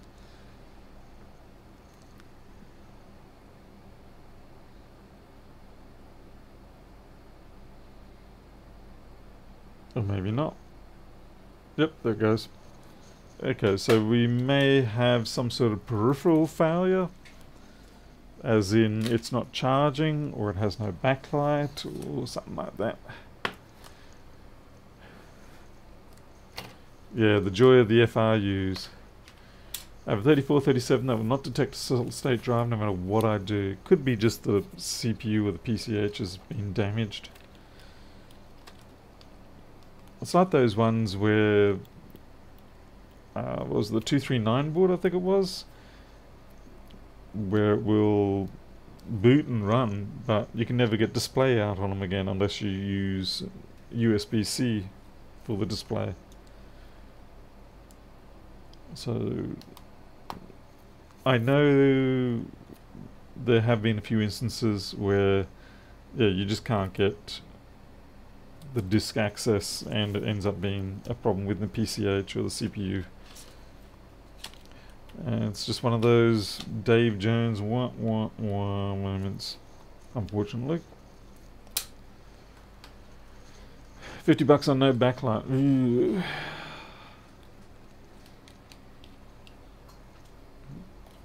Okay, we're on the gambling streaks tonight.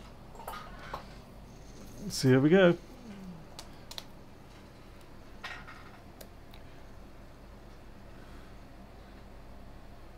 So that display's energized, I think.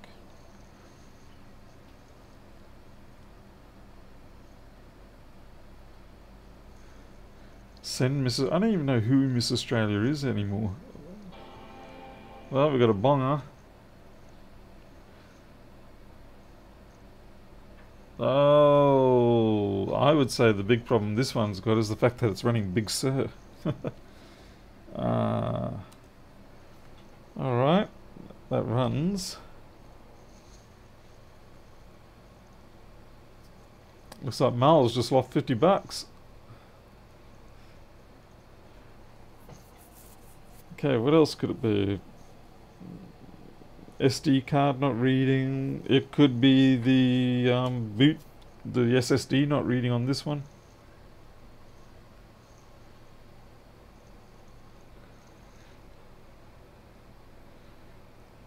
It's booting very slow, so I am actually thinking it might be battery related.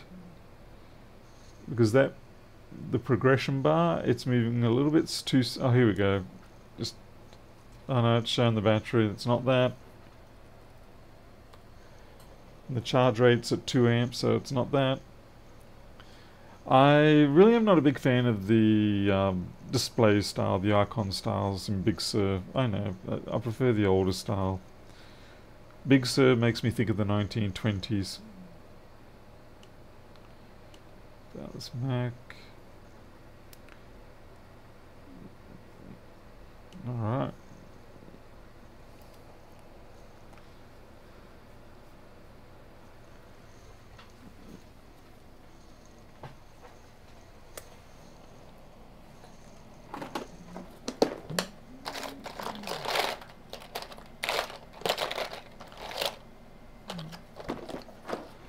See if it reads the SD card. Can't imagine they'd replace the entire main board for something like that. No, that's fine. Alright, shut it down.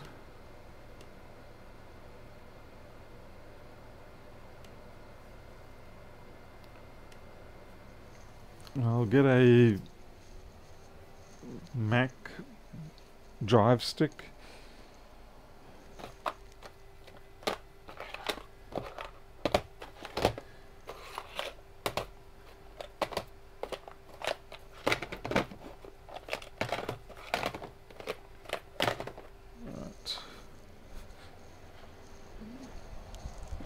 Maybe Thunderbolt's failing, that's quite possible. Let's see, let's try High Sierra.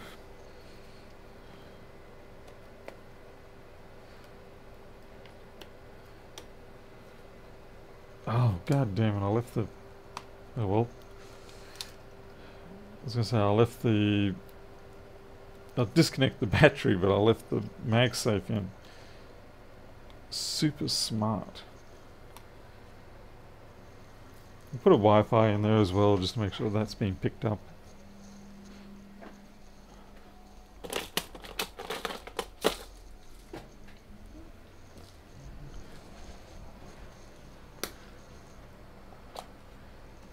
Yes, I did that. Since you all complained more than what I was willing to tolerate, I decided to go for low latency.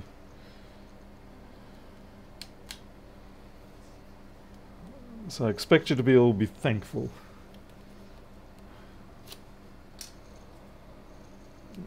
Okay. I don't know if it's going to boot, because I don't know what is actually on that solid state drive.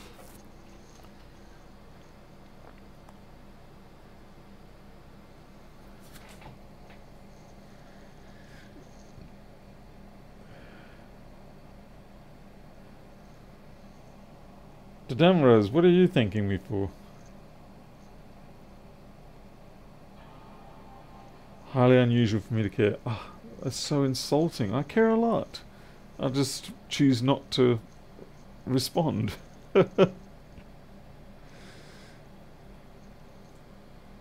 Well, it's booting off that solid state drive.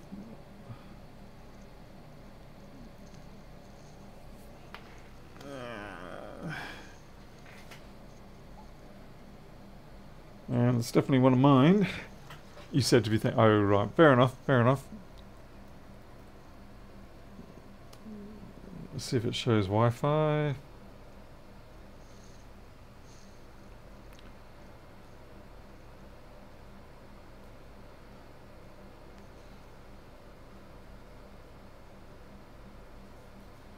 Well, it certainly detects the Wi-Fi.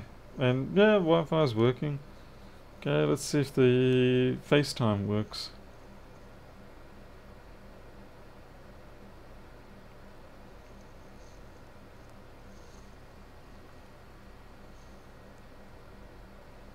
Yeah.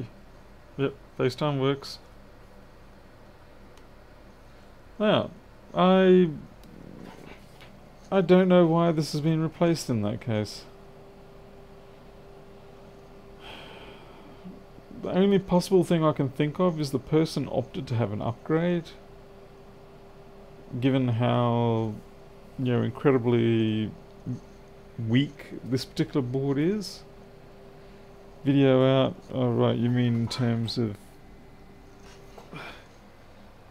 Thunderbolt? Who would even use Thunderbolt on this? Anyway, I'll go get the Thunderbolt to HDMI cable. Actually, I've got a couple of those. Maybe one down here rather than me having to go into the other room.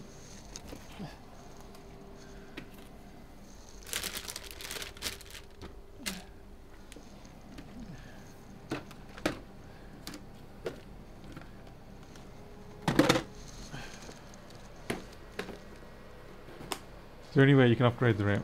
You can. It's a schlep though. But yeah, you can. Yeah, good, found it. So this is my Belkin one. This is my all types one, but generally I use this one most.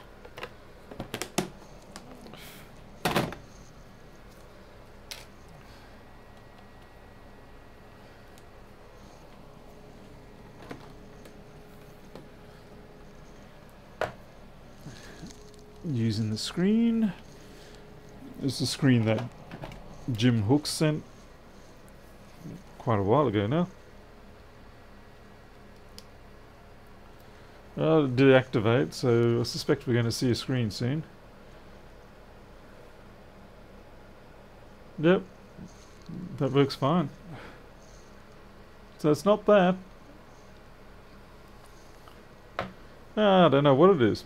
Don't know what this board would have gone in for, or rather been removed for.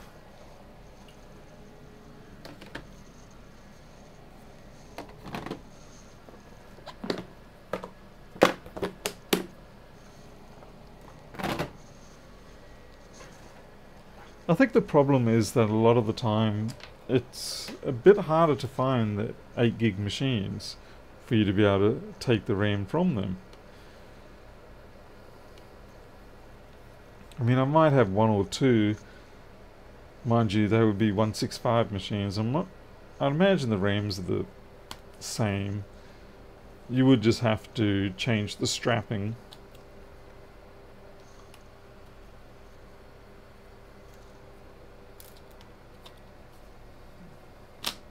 I don't know what Thunderbolt mode that was running in. All I know is I plug the screen in and it works.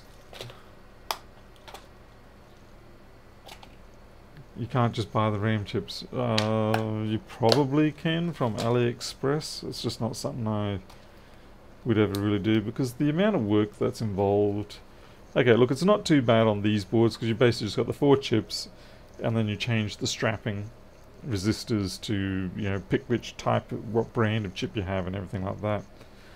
Although I certainly wouldn't do it on this one because, it is only a very low performance board.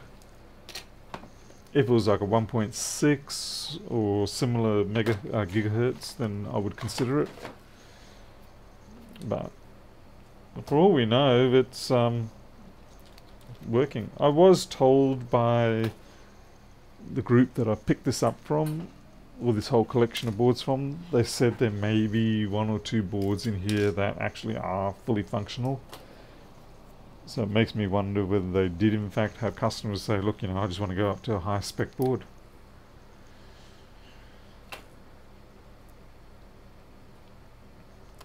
notice that many of the 3437 boards have microphone failure. That will be the DC in board at fault.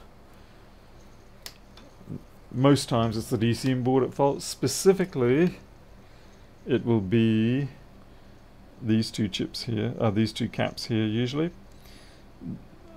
Most of the time, yeah, there's a rubber boot covering this, and the problem is there's this hole on the back of the socket for the headphones, and it gets into here and messes things up.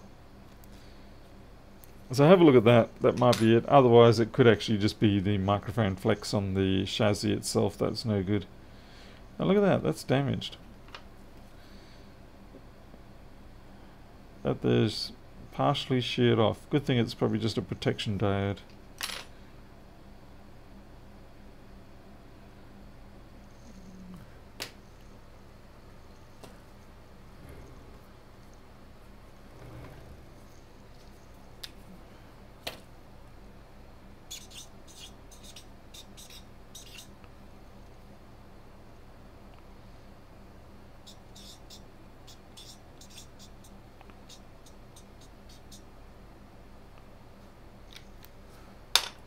Okay, I've written on there works, didn't fix.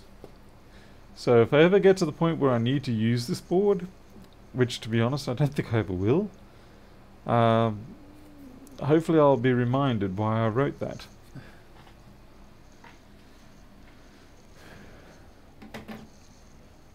Alright, let's see. I've got a 3115 that's likely not worth the time of day. What have I got?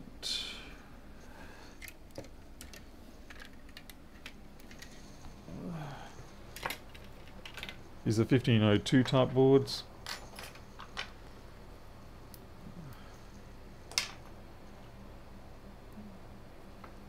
Let's see which one. Now the trouble with the 1502s, okay, so you got the 4924s, which are the 2015 model, and you've got to have a different screen for those compared to the other ones. The so like the 3536, you've got to have a different screen to test them compared to the 4924. It makes it a tad bit frustrating, to be honest. It is what is so nice about the 1466s is that your 3437 and your 165 just works in the same chassis regardless. Okay, so we're going to tackle the 3536. What is your spec? You're a 2.44. Why? You're junk. Okay, what about you? 2.78. Ooh, yeah, okay, that one sounds juicier. That does mean I have to go find my 2015 screen. This is a 2.78 as well. Okay.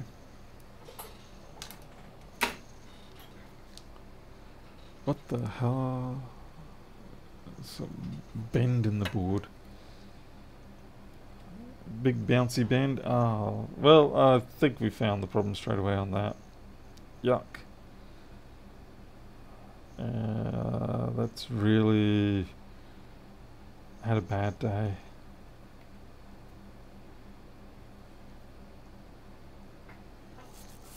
And like I said, it's bent. The whole board has a bend in it. Okay, bad choice. I have a couple of 40 and 25 machines. Oh dear God, no, toss them. Toss them. Sorry, I shouldn't say like that.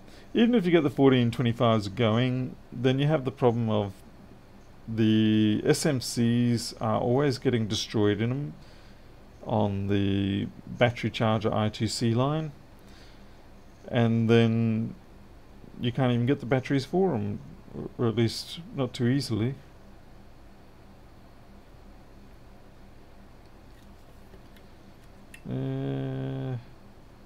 No, just not feeling you, Mr.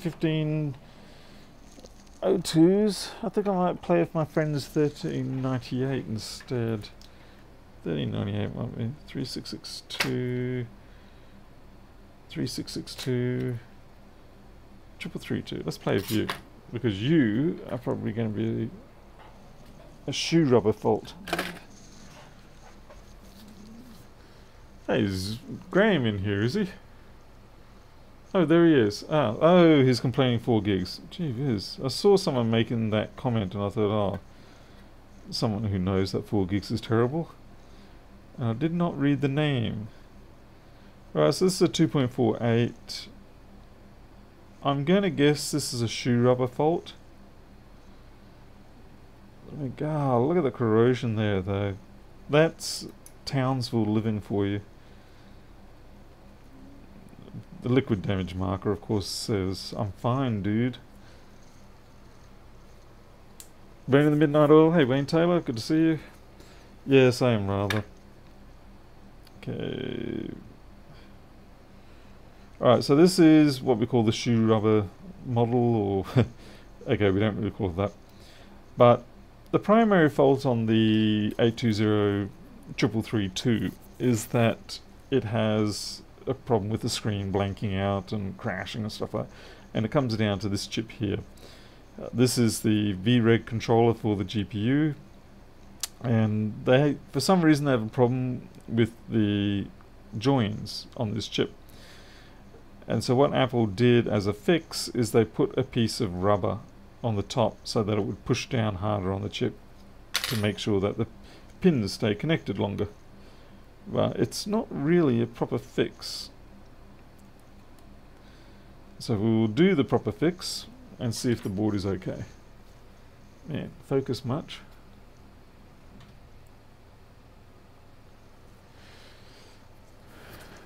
We're talking about the aircon system, the cooling system. Thomas, if you're running something like High Sierra or whatever, you're probably going to be fine with 4 gigs. And in fact, you know, most people, if you're just running the browser, you're probably going to be fine. But 8 gigs definitely gives you that extra room.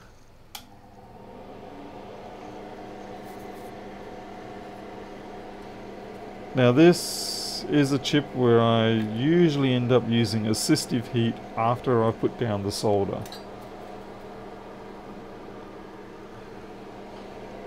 Because I don't have 3 hands, the first thing I do is I just get things ready, melt the flux down a bit,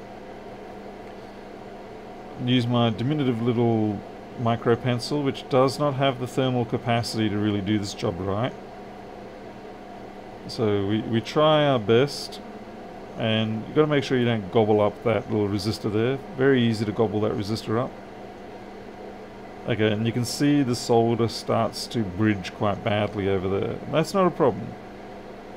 We're just basically just getting some solder down on those pins, some nice leaded solder, because we all need some neurological damage. Otherwise, how will we get away with doing terrible things, nutty things as we get older? Alright, so there's enough down there now. And I bring in the assistant heat, which is my hot air station set at 250 centigrade. And basically the purpose of the assistive heat is that it warms up the board overall and stops the board from gobbling up all the heat out of the small tip that I have. Man, that sounds wrong.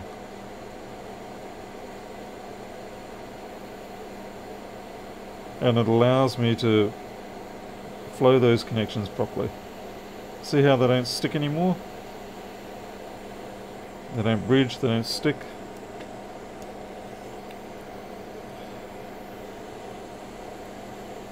And that's because this here, it's like a turbo boost for the little tiny soldering tip.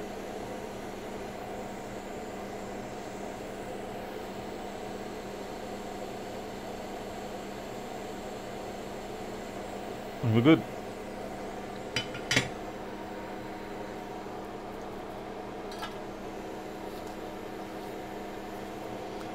Yeah, the Queensland, New South Wales flooding is quite bad. It's quite a distance from me, 1500 kilometers plus. But yeah, it is quite significant. Okay, so that's that fixed. And I'm just going to check. Oh, sweet mercy. Alright, so the VREG chips, the VRAM chips are going to be pretty upset here.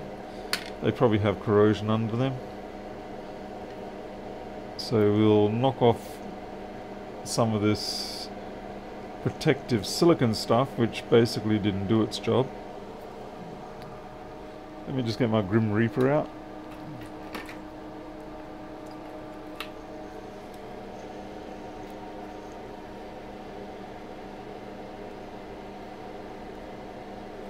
At the Graham, I mean, there's no reason it can't work for anything. Basically, it's when you need to work on something that's small, like you've got to get between a gap or something like that, but you need a lot more heat than what that tip can actually provide, then yeah, it works. Or anything, say if you've got, like when you were doing those capacitors on the mainboard, when you're doing the mainboard cat replacement, you could use assistive heat to let that solder wick through a lot easier.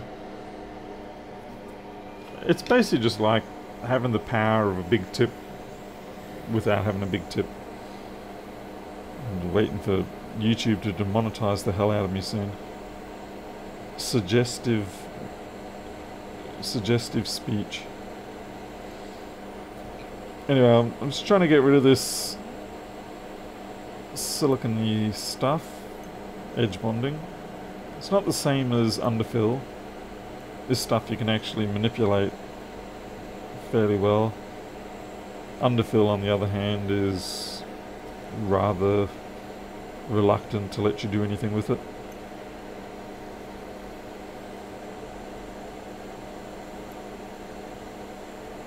Okay, that's good. I just need to have a clear access. Oh, frick me. Bug just flew straight in my eyeball. Damn, living in the tropics.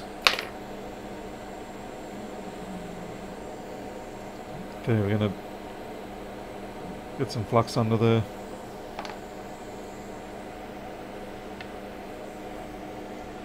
I'm just gonna go to 360 on this.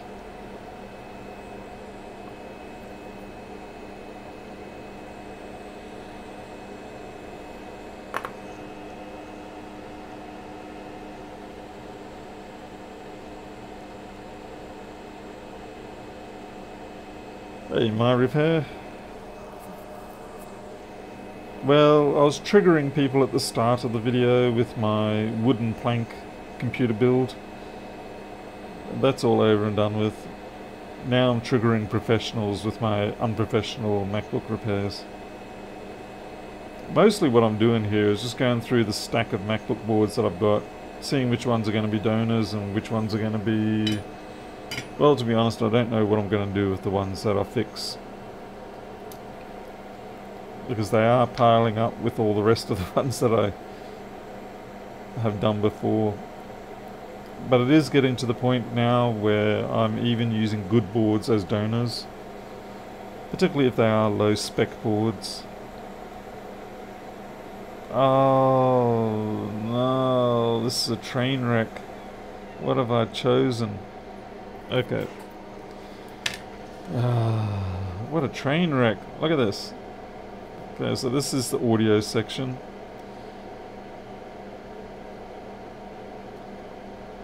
If we're lucky, this is all going to be just surface crap. I'm going to use some 80/20 and a toothbrush for this.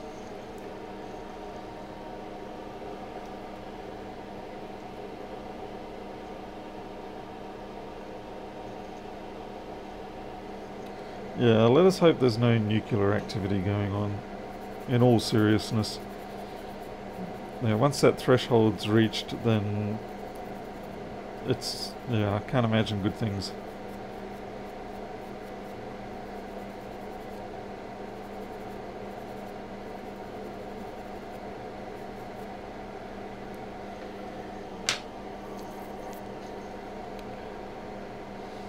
It's the first time in a while that I've been a little bit worried about global stability in this respect. But the last time was at, towards the end of the Cold War period, or during the Cold War period. That was pretty scary as a kid. Thomas, you talking about the Grim Reaper, this one? This is just a... you can get them from pretty much any electronics place like Union Repair or whatever. They're just replaceable little tips and blades. It's not actually sharp, it's not like a knife or anything, it's just a pick. I forget what they properly call them.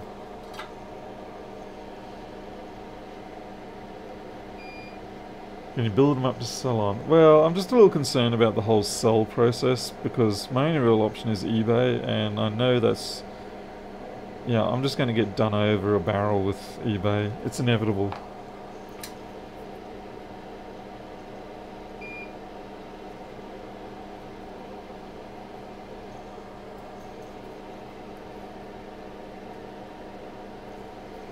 Yeah, toothbrush and alcohol does a good job.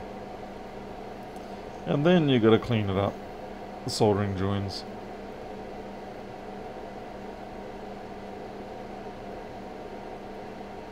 Some pretty damn gnarly ones down there.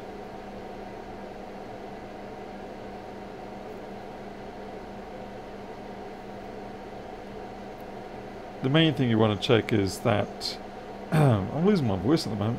The main thing you want to check is that none of those test points have corroded through. That's the more common sort of failure point.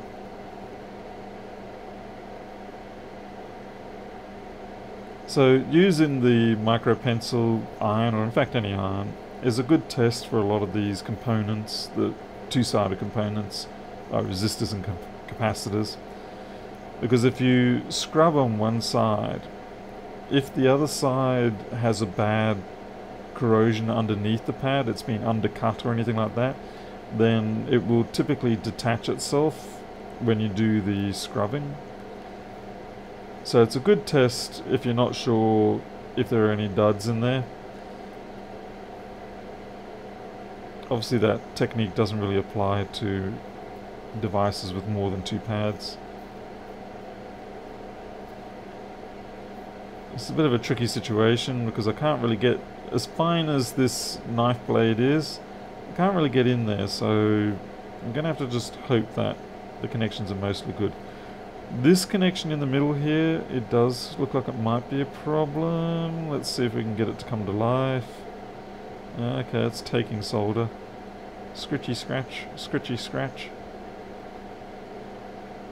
Yeah, looks like that one turned out alright after all.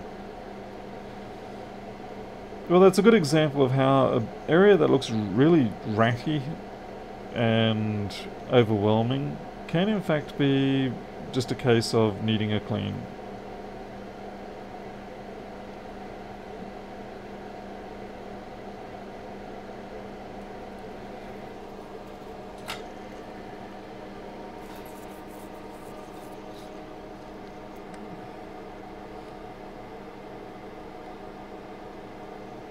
What tip do you prefer for the micro pencil?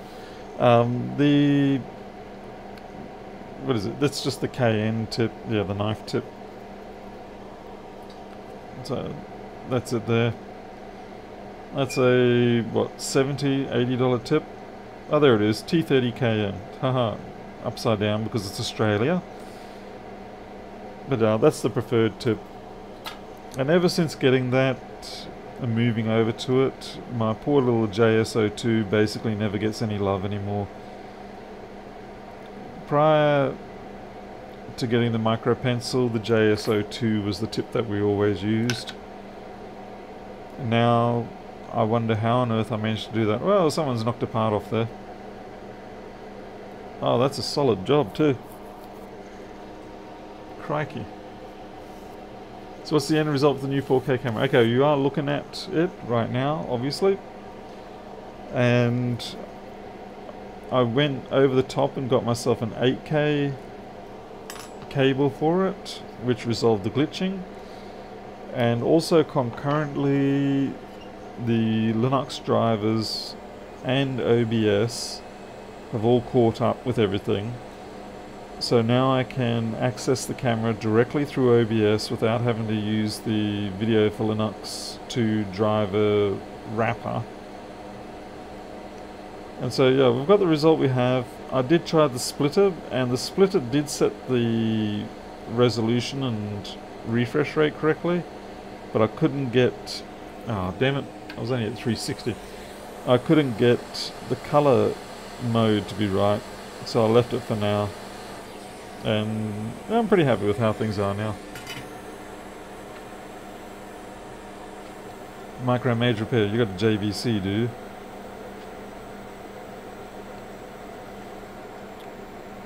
Alright, now I'm trying to work out, I'm gonna guess by the fact that I can see a veer stalk just here. See how you can see that little bit of a circular discoloration between the chip and the pad? That tells me that under here there is not going to be... It's okay that this end lifted up. I can just push it back down, put the cap on there, and it's fine because the trace goes off underneath the top layer wherever it's going to go. So we can actually put that cap right back where it was. And you probably would not have seen that little bit of discoloration. That lets me know. I do need to get more light, but that seems to be a perpetual thing.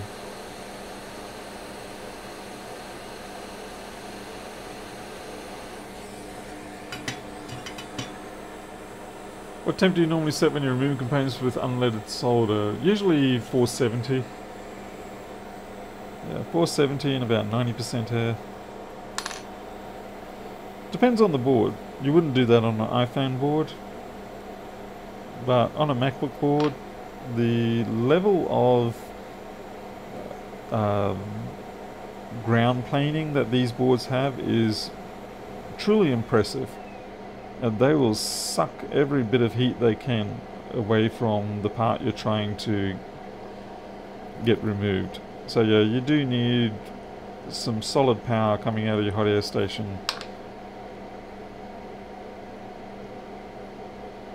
Hey Graham, if you're there, do you want me to try and blow up a heat pipe? We can sit there and see what happens to our heat pipe if I put the hot air on it for a minute or two.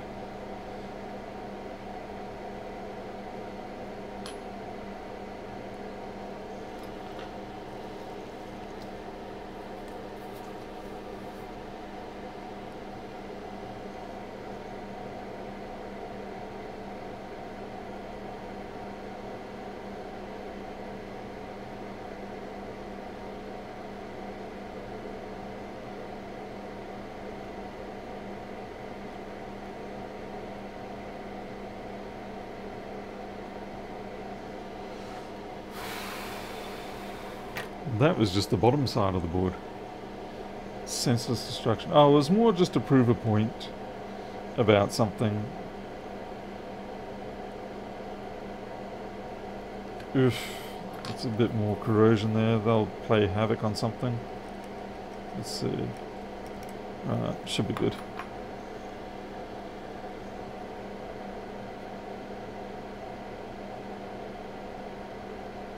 Okay, a bit of corrosion damage on that connector there. What are you? I think you are just a J-tag, I think. Not a true J-tag, but effectively a J-tag. Oh, damn it, Graham's probably already gone away. God damn it. Graham, raise your hand if you're here, please.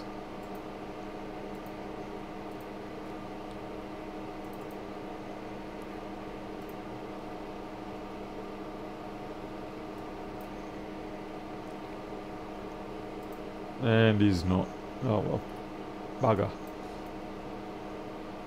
What was I going to do? Oh, I was just checking what that connector's for. J5100.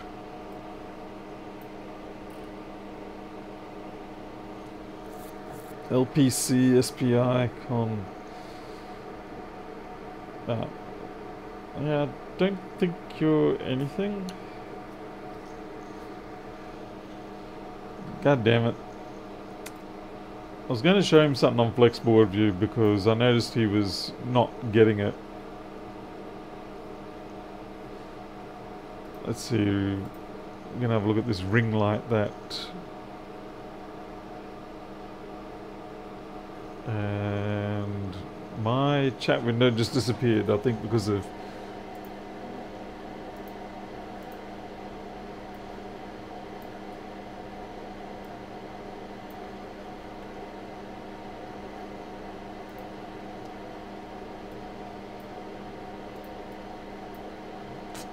Sorry, I'm not used to using these fancy desktop managers anymore.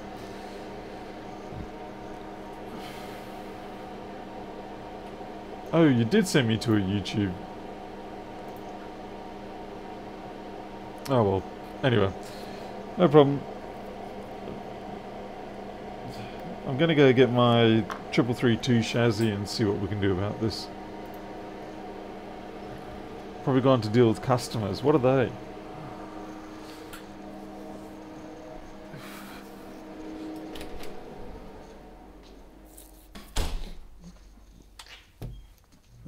Triple 332, where are you? Under this stack of crap. 1534, why, oh why do I have that? Probably use it as a doorstop. Really, 1534s, if anyone brings you a 1534, unless it's for data recovery, just, you know, pretend you're not there.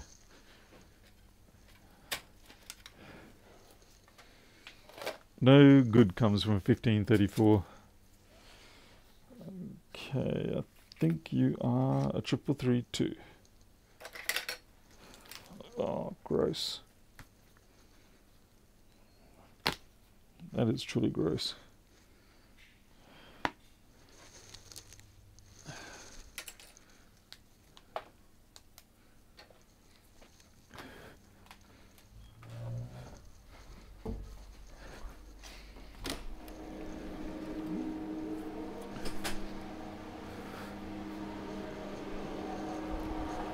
Oh, yeah, okay, he is here. Good-o.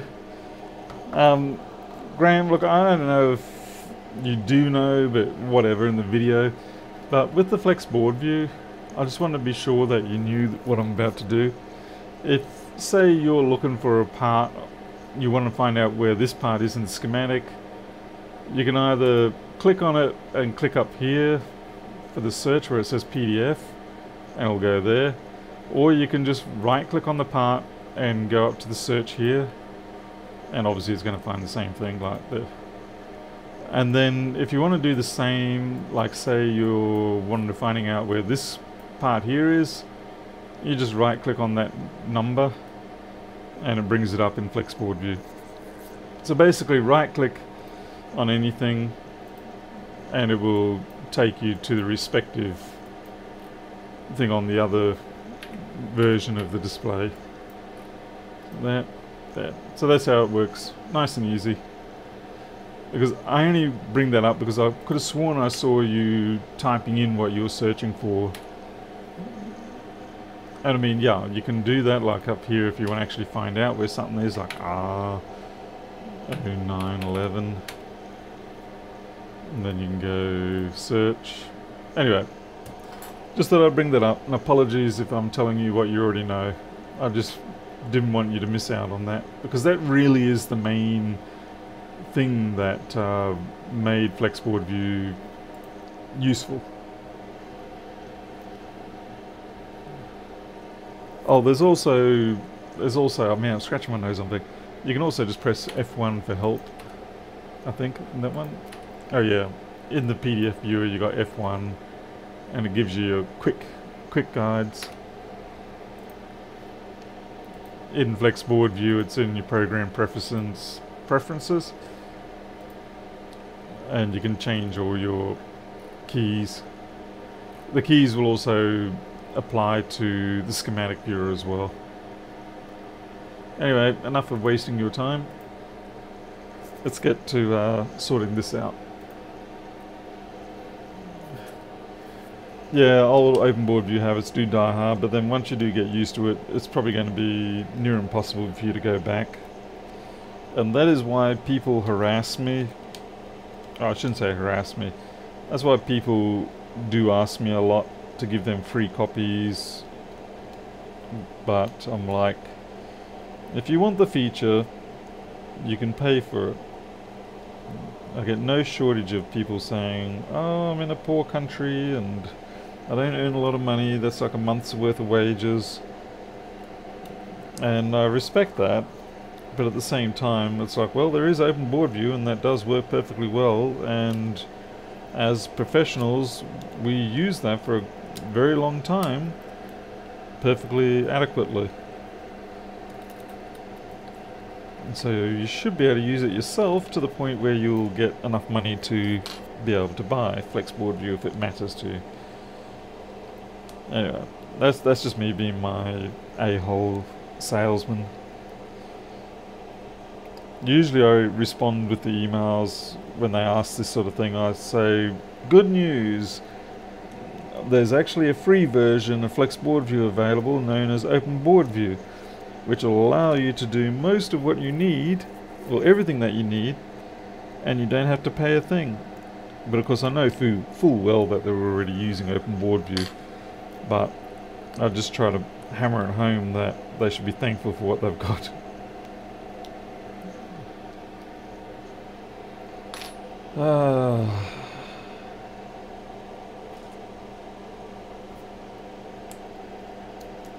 Okay, so I can't get rid of that. That is just the JTAG. My God, my nose is so... It's like I've got fluff stuck on the edge of it or something. Oh, it is driving me mad. Yeah, Mike, it's kind of stalled a bit because I've just been tied up with so many things. But we do have about 10,000 entries at this point. Let's have a look. Open...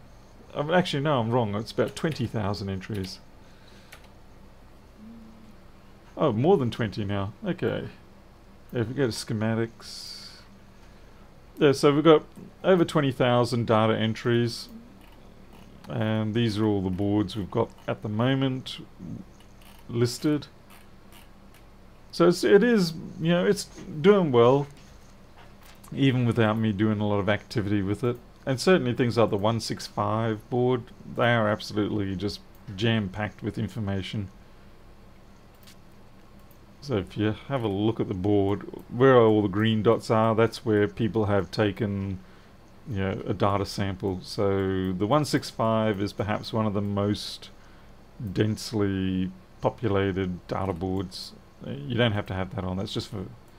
And so yeah, it gives you all the readings that you need, all very handy. So yeah, people have been doing stuff, so that's great.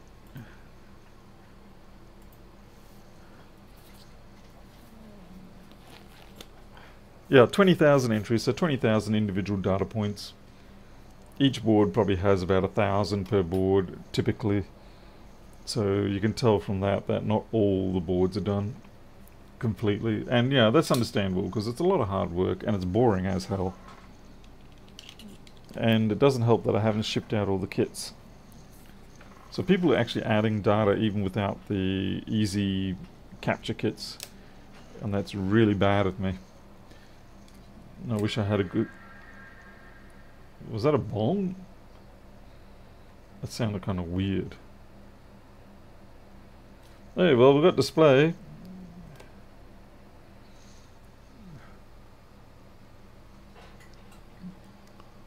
Travis, if you find non-Mac boards, that's perfectly good too. I think that's the next sort of stage on what I have to do with, what do you call it, with Flexboard View and Open Board Data, is to try and get the message out there that although it started out with us mostly doing it for MacBook boards, it actually works for all boards that have board views. Are these samples in the schematic board view files, or does Flexboard View itself download them? It's downloaded from the Open Board Data page itself. So if I go to schematics again, so when you've loaded up a board, you can go into the preferences and you can search the server for the board you're looking for. So in this case, you know, 165, you can do a search and then it will come back and say, okay, I've made these matches, and you pick which one you want. I should actually make it that if it only finds one match, it just downloads that anyway. So you select it and then you download the data, and it looks like someone's actually added another note to the diagnostic sequence. So if we go look at, oh yeah, there's 7 notes now. Oh, cancel that. What has someone added? Oh, it looks like someone's added a G3 to S3 sequence guide. Okay, so basically what you can do is you can follow these. So like, you know, you click on that and it says check that for 3 volts, and then you can, you know, go on to the next one and the next one, next one, next one, and just keep going through the list until you find what you know, whether it's faulty or not. Okay, that's the end of that there. So yeah, people can basically produce their own guides on how to diagnose things. And the common one I use is the guide for detecting whether you've got PM sleep S4L or not.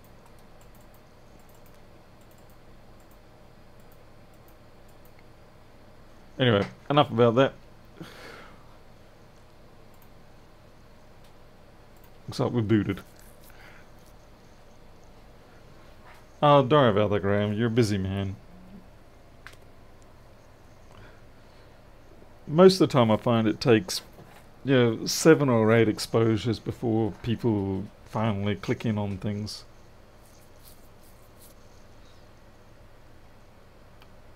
Which consoles had board views? Well, Micromage, you know, there are a couple of people working on that, I think. The first thing you need, of course, is someone to draw up the board and then create the schematic, and then you can export them as a board view and schematic. That's it. So if you do it in KiCad or, yeah, Eagle or anything like that, then that would do the trick. I don't think the clicky click's working on this. Yeah, we do not have trackpad. Or maybe we do. It's just a bit dodgy in that corner. Yeah, I think, okay, the trackpad's a little bit dodgy, which means probably the battery pack has to be yanked, and yeah, that's okay. The camera doesn't seem to be active. That's because it's not plugged in. Yep, okay. Oh well, the board itself, it's working. I think the chassis is just a bit rotten. So about this Mac.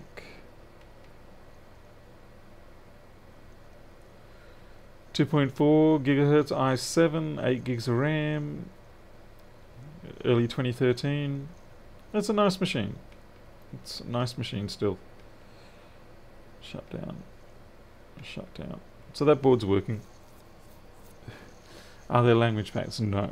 At the moment, Flexboard View is strictly English.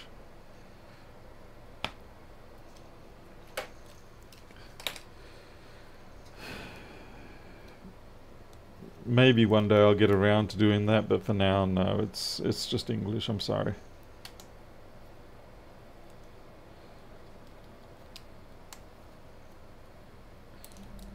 But I do use UK English rather than American English.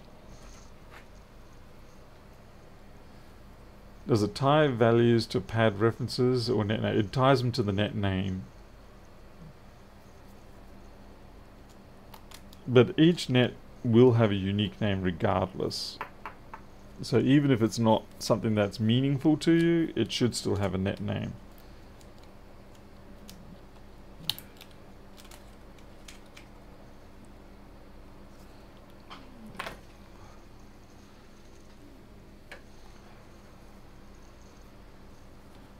Why not a Swedish version? Maybe probably because I'm not Swedish. Doing international language versions of software, it's basically, it's a whole nother process and fun and games. And then it's bad enough doing it for one operating system, let alone 3 operating systems. So it's a case of you get your software to the point where you consider it to be quite stable and you don't look like you're going to be doing anything dramatic for the next 2 years. And at that point you decide to invest a whole lot of time and money into making international language packs, because it's not going to be a high return on investment on that. TiVo View is, I do have the information I need. Time is my biggest problem right now. I simply just don't have it. I create silly graphics and fixed switches, micromanage, no CAD. Oh, well, you can learn to use KiCad or Eagle. It's not that bad. It's pretty easy. Thank you, Greg. FlexV and Klingon. Ugh, that's so nerdy. I wouldn't do that. And then someone will go, oh yeah, he's not a nerd. He'd do it in, I don't know, Wookiee language. I was like, I'm not a Star Wars nerd either. I'm a nothing nerd. I don't really follow any of that stuff. I'll watch shows, but I'm not really I'm not really a strong follower. For me, good shows for me are like Scrubs or Justified or I can't think of series that I like. I like so many series. Could charge them for it. Yeah, I don't think that would go down so well. Oh well. Alright, listen, it's getting late. It is 2:30 in the morning. We've done 3-4 boards and we tortured people with the computer build. So I'm going to do that computer build, finish it up and present it to you all, and you can all critique it, and I will duly ignore your critique because it'll already be done. Can you do Pig Latin language for Flexboard? I could do Pigeon like as in Papua New Guinea pigeon. That'd be cool.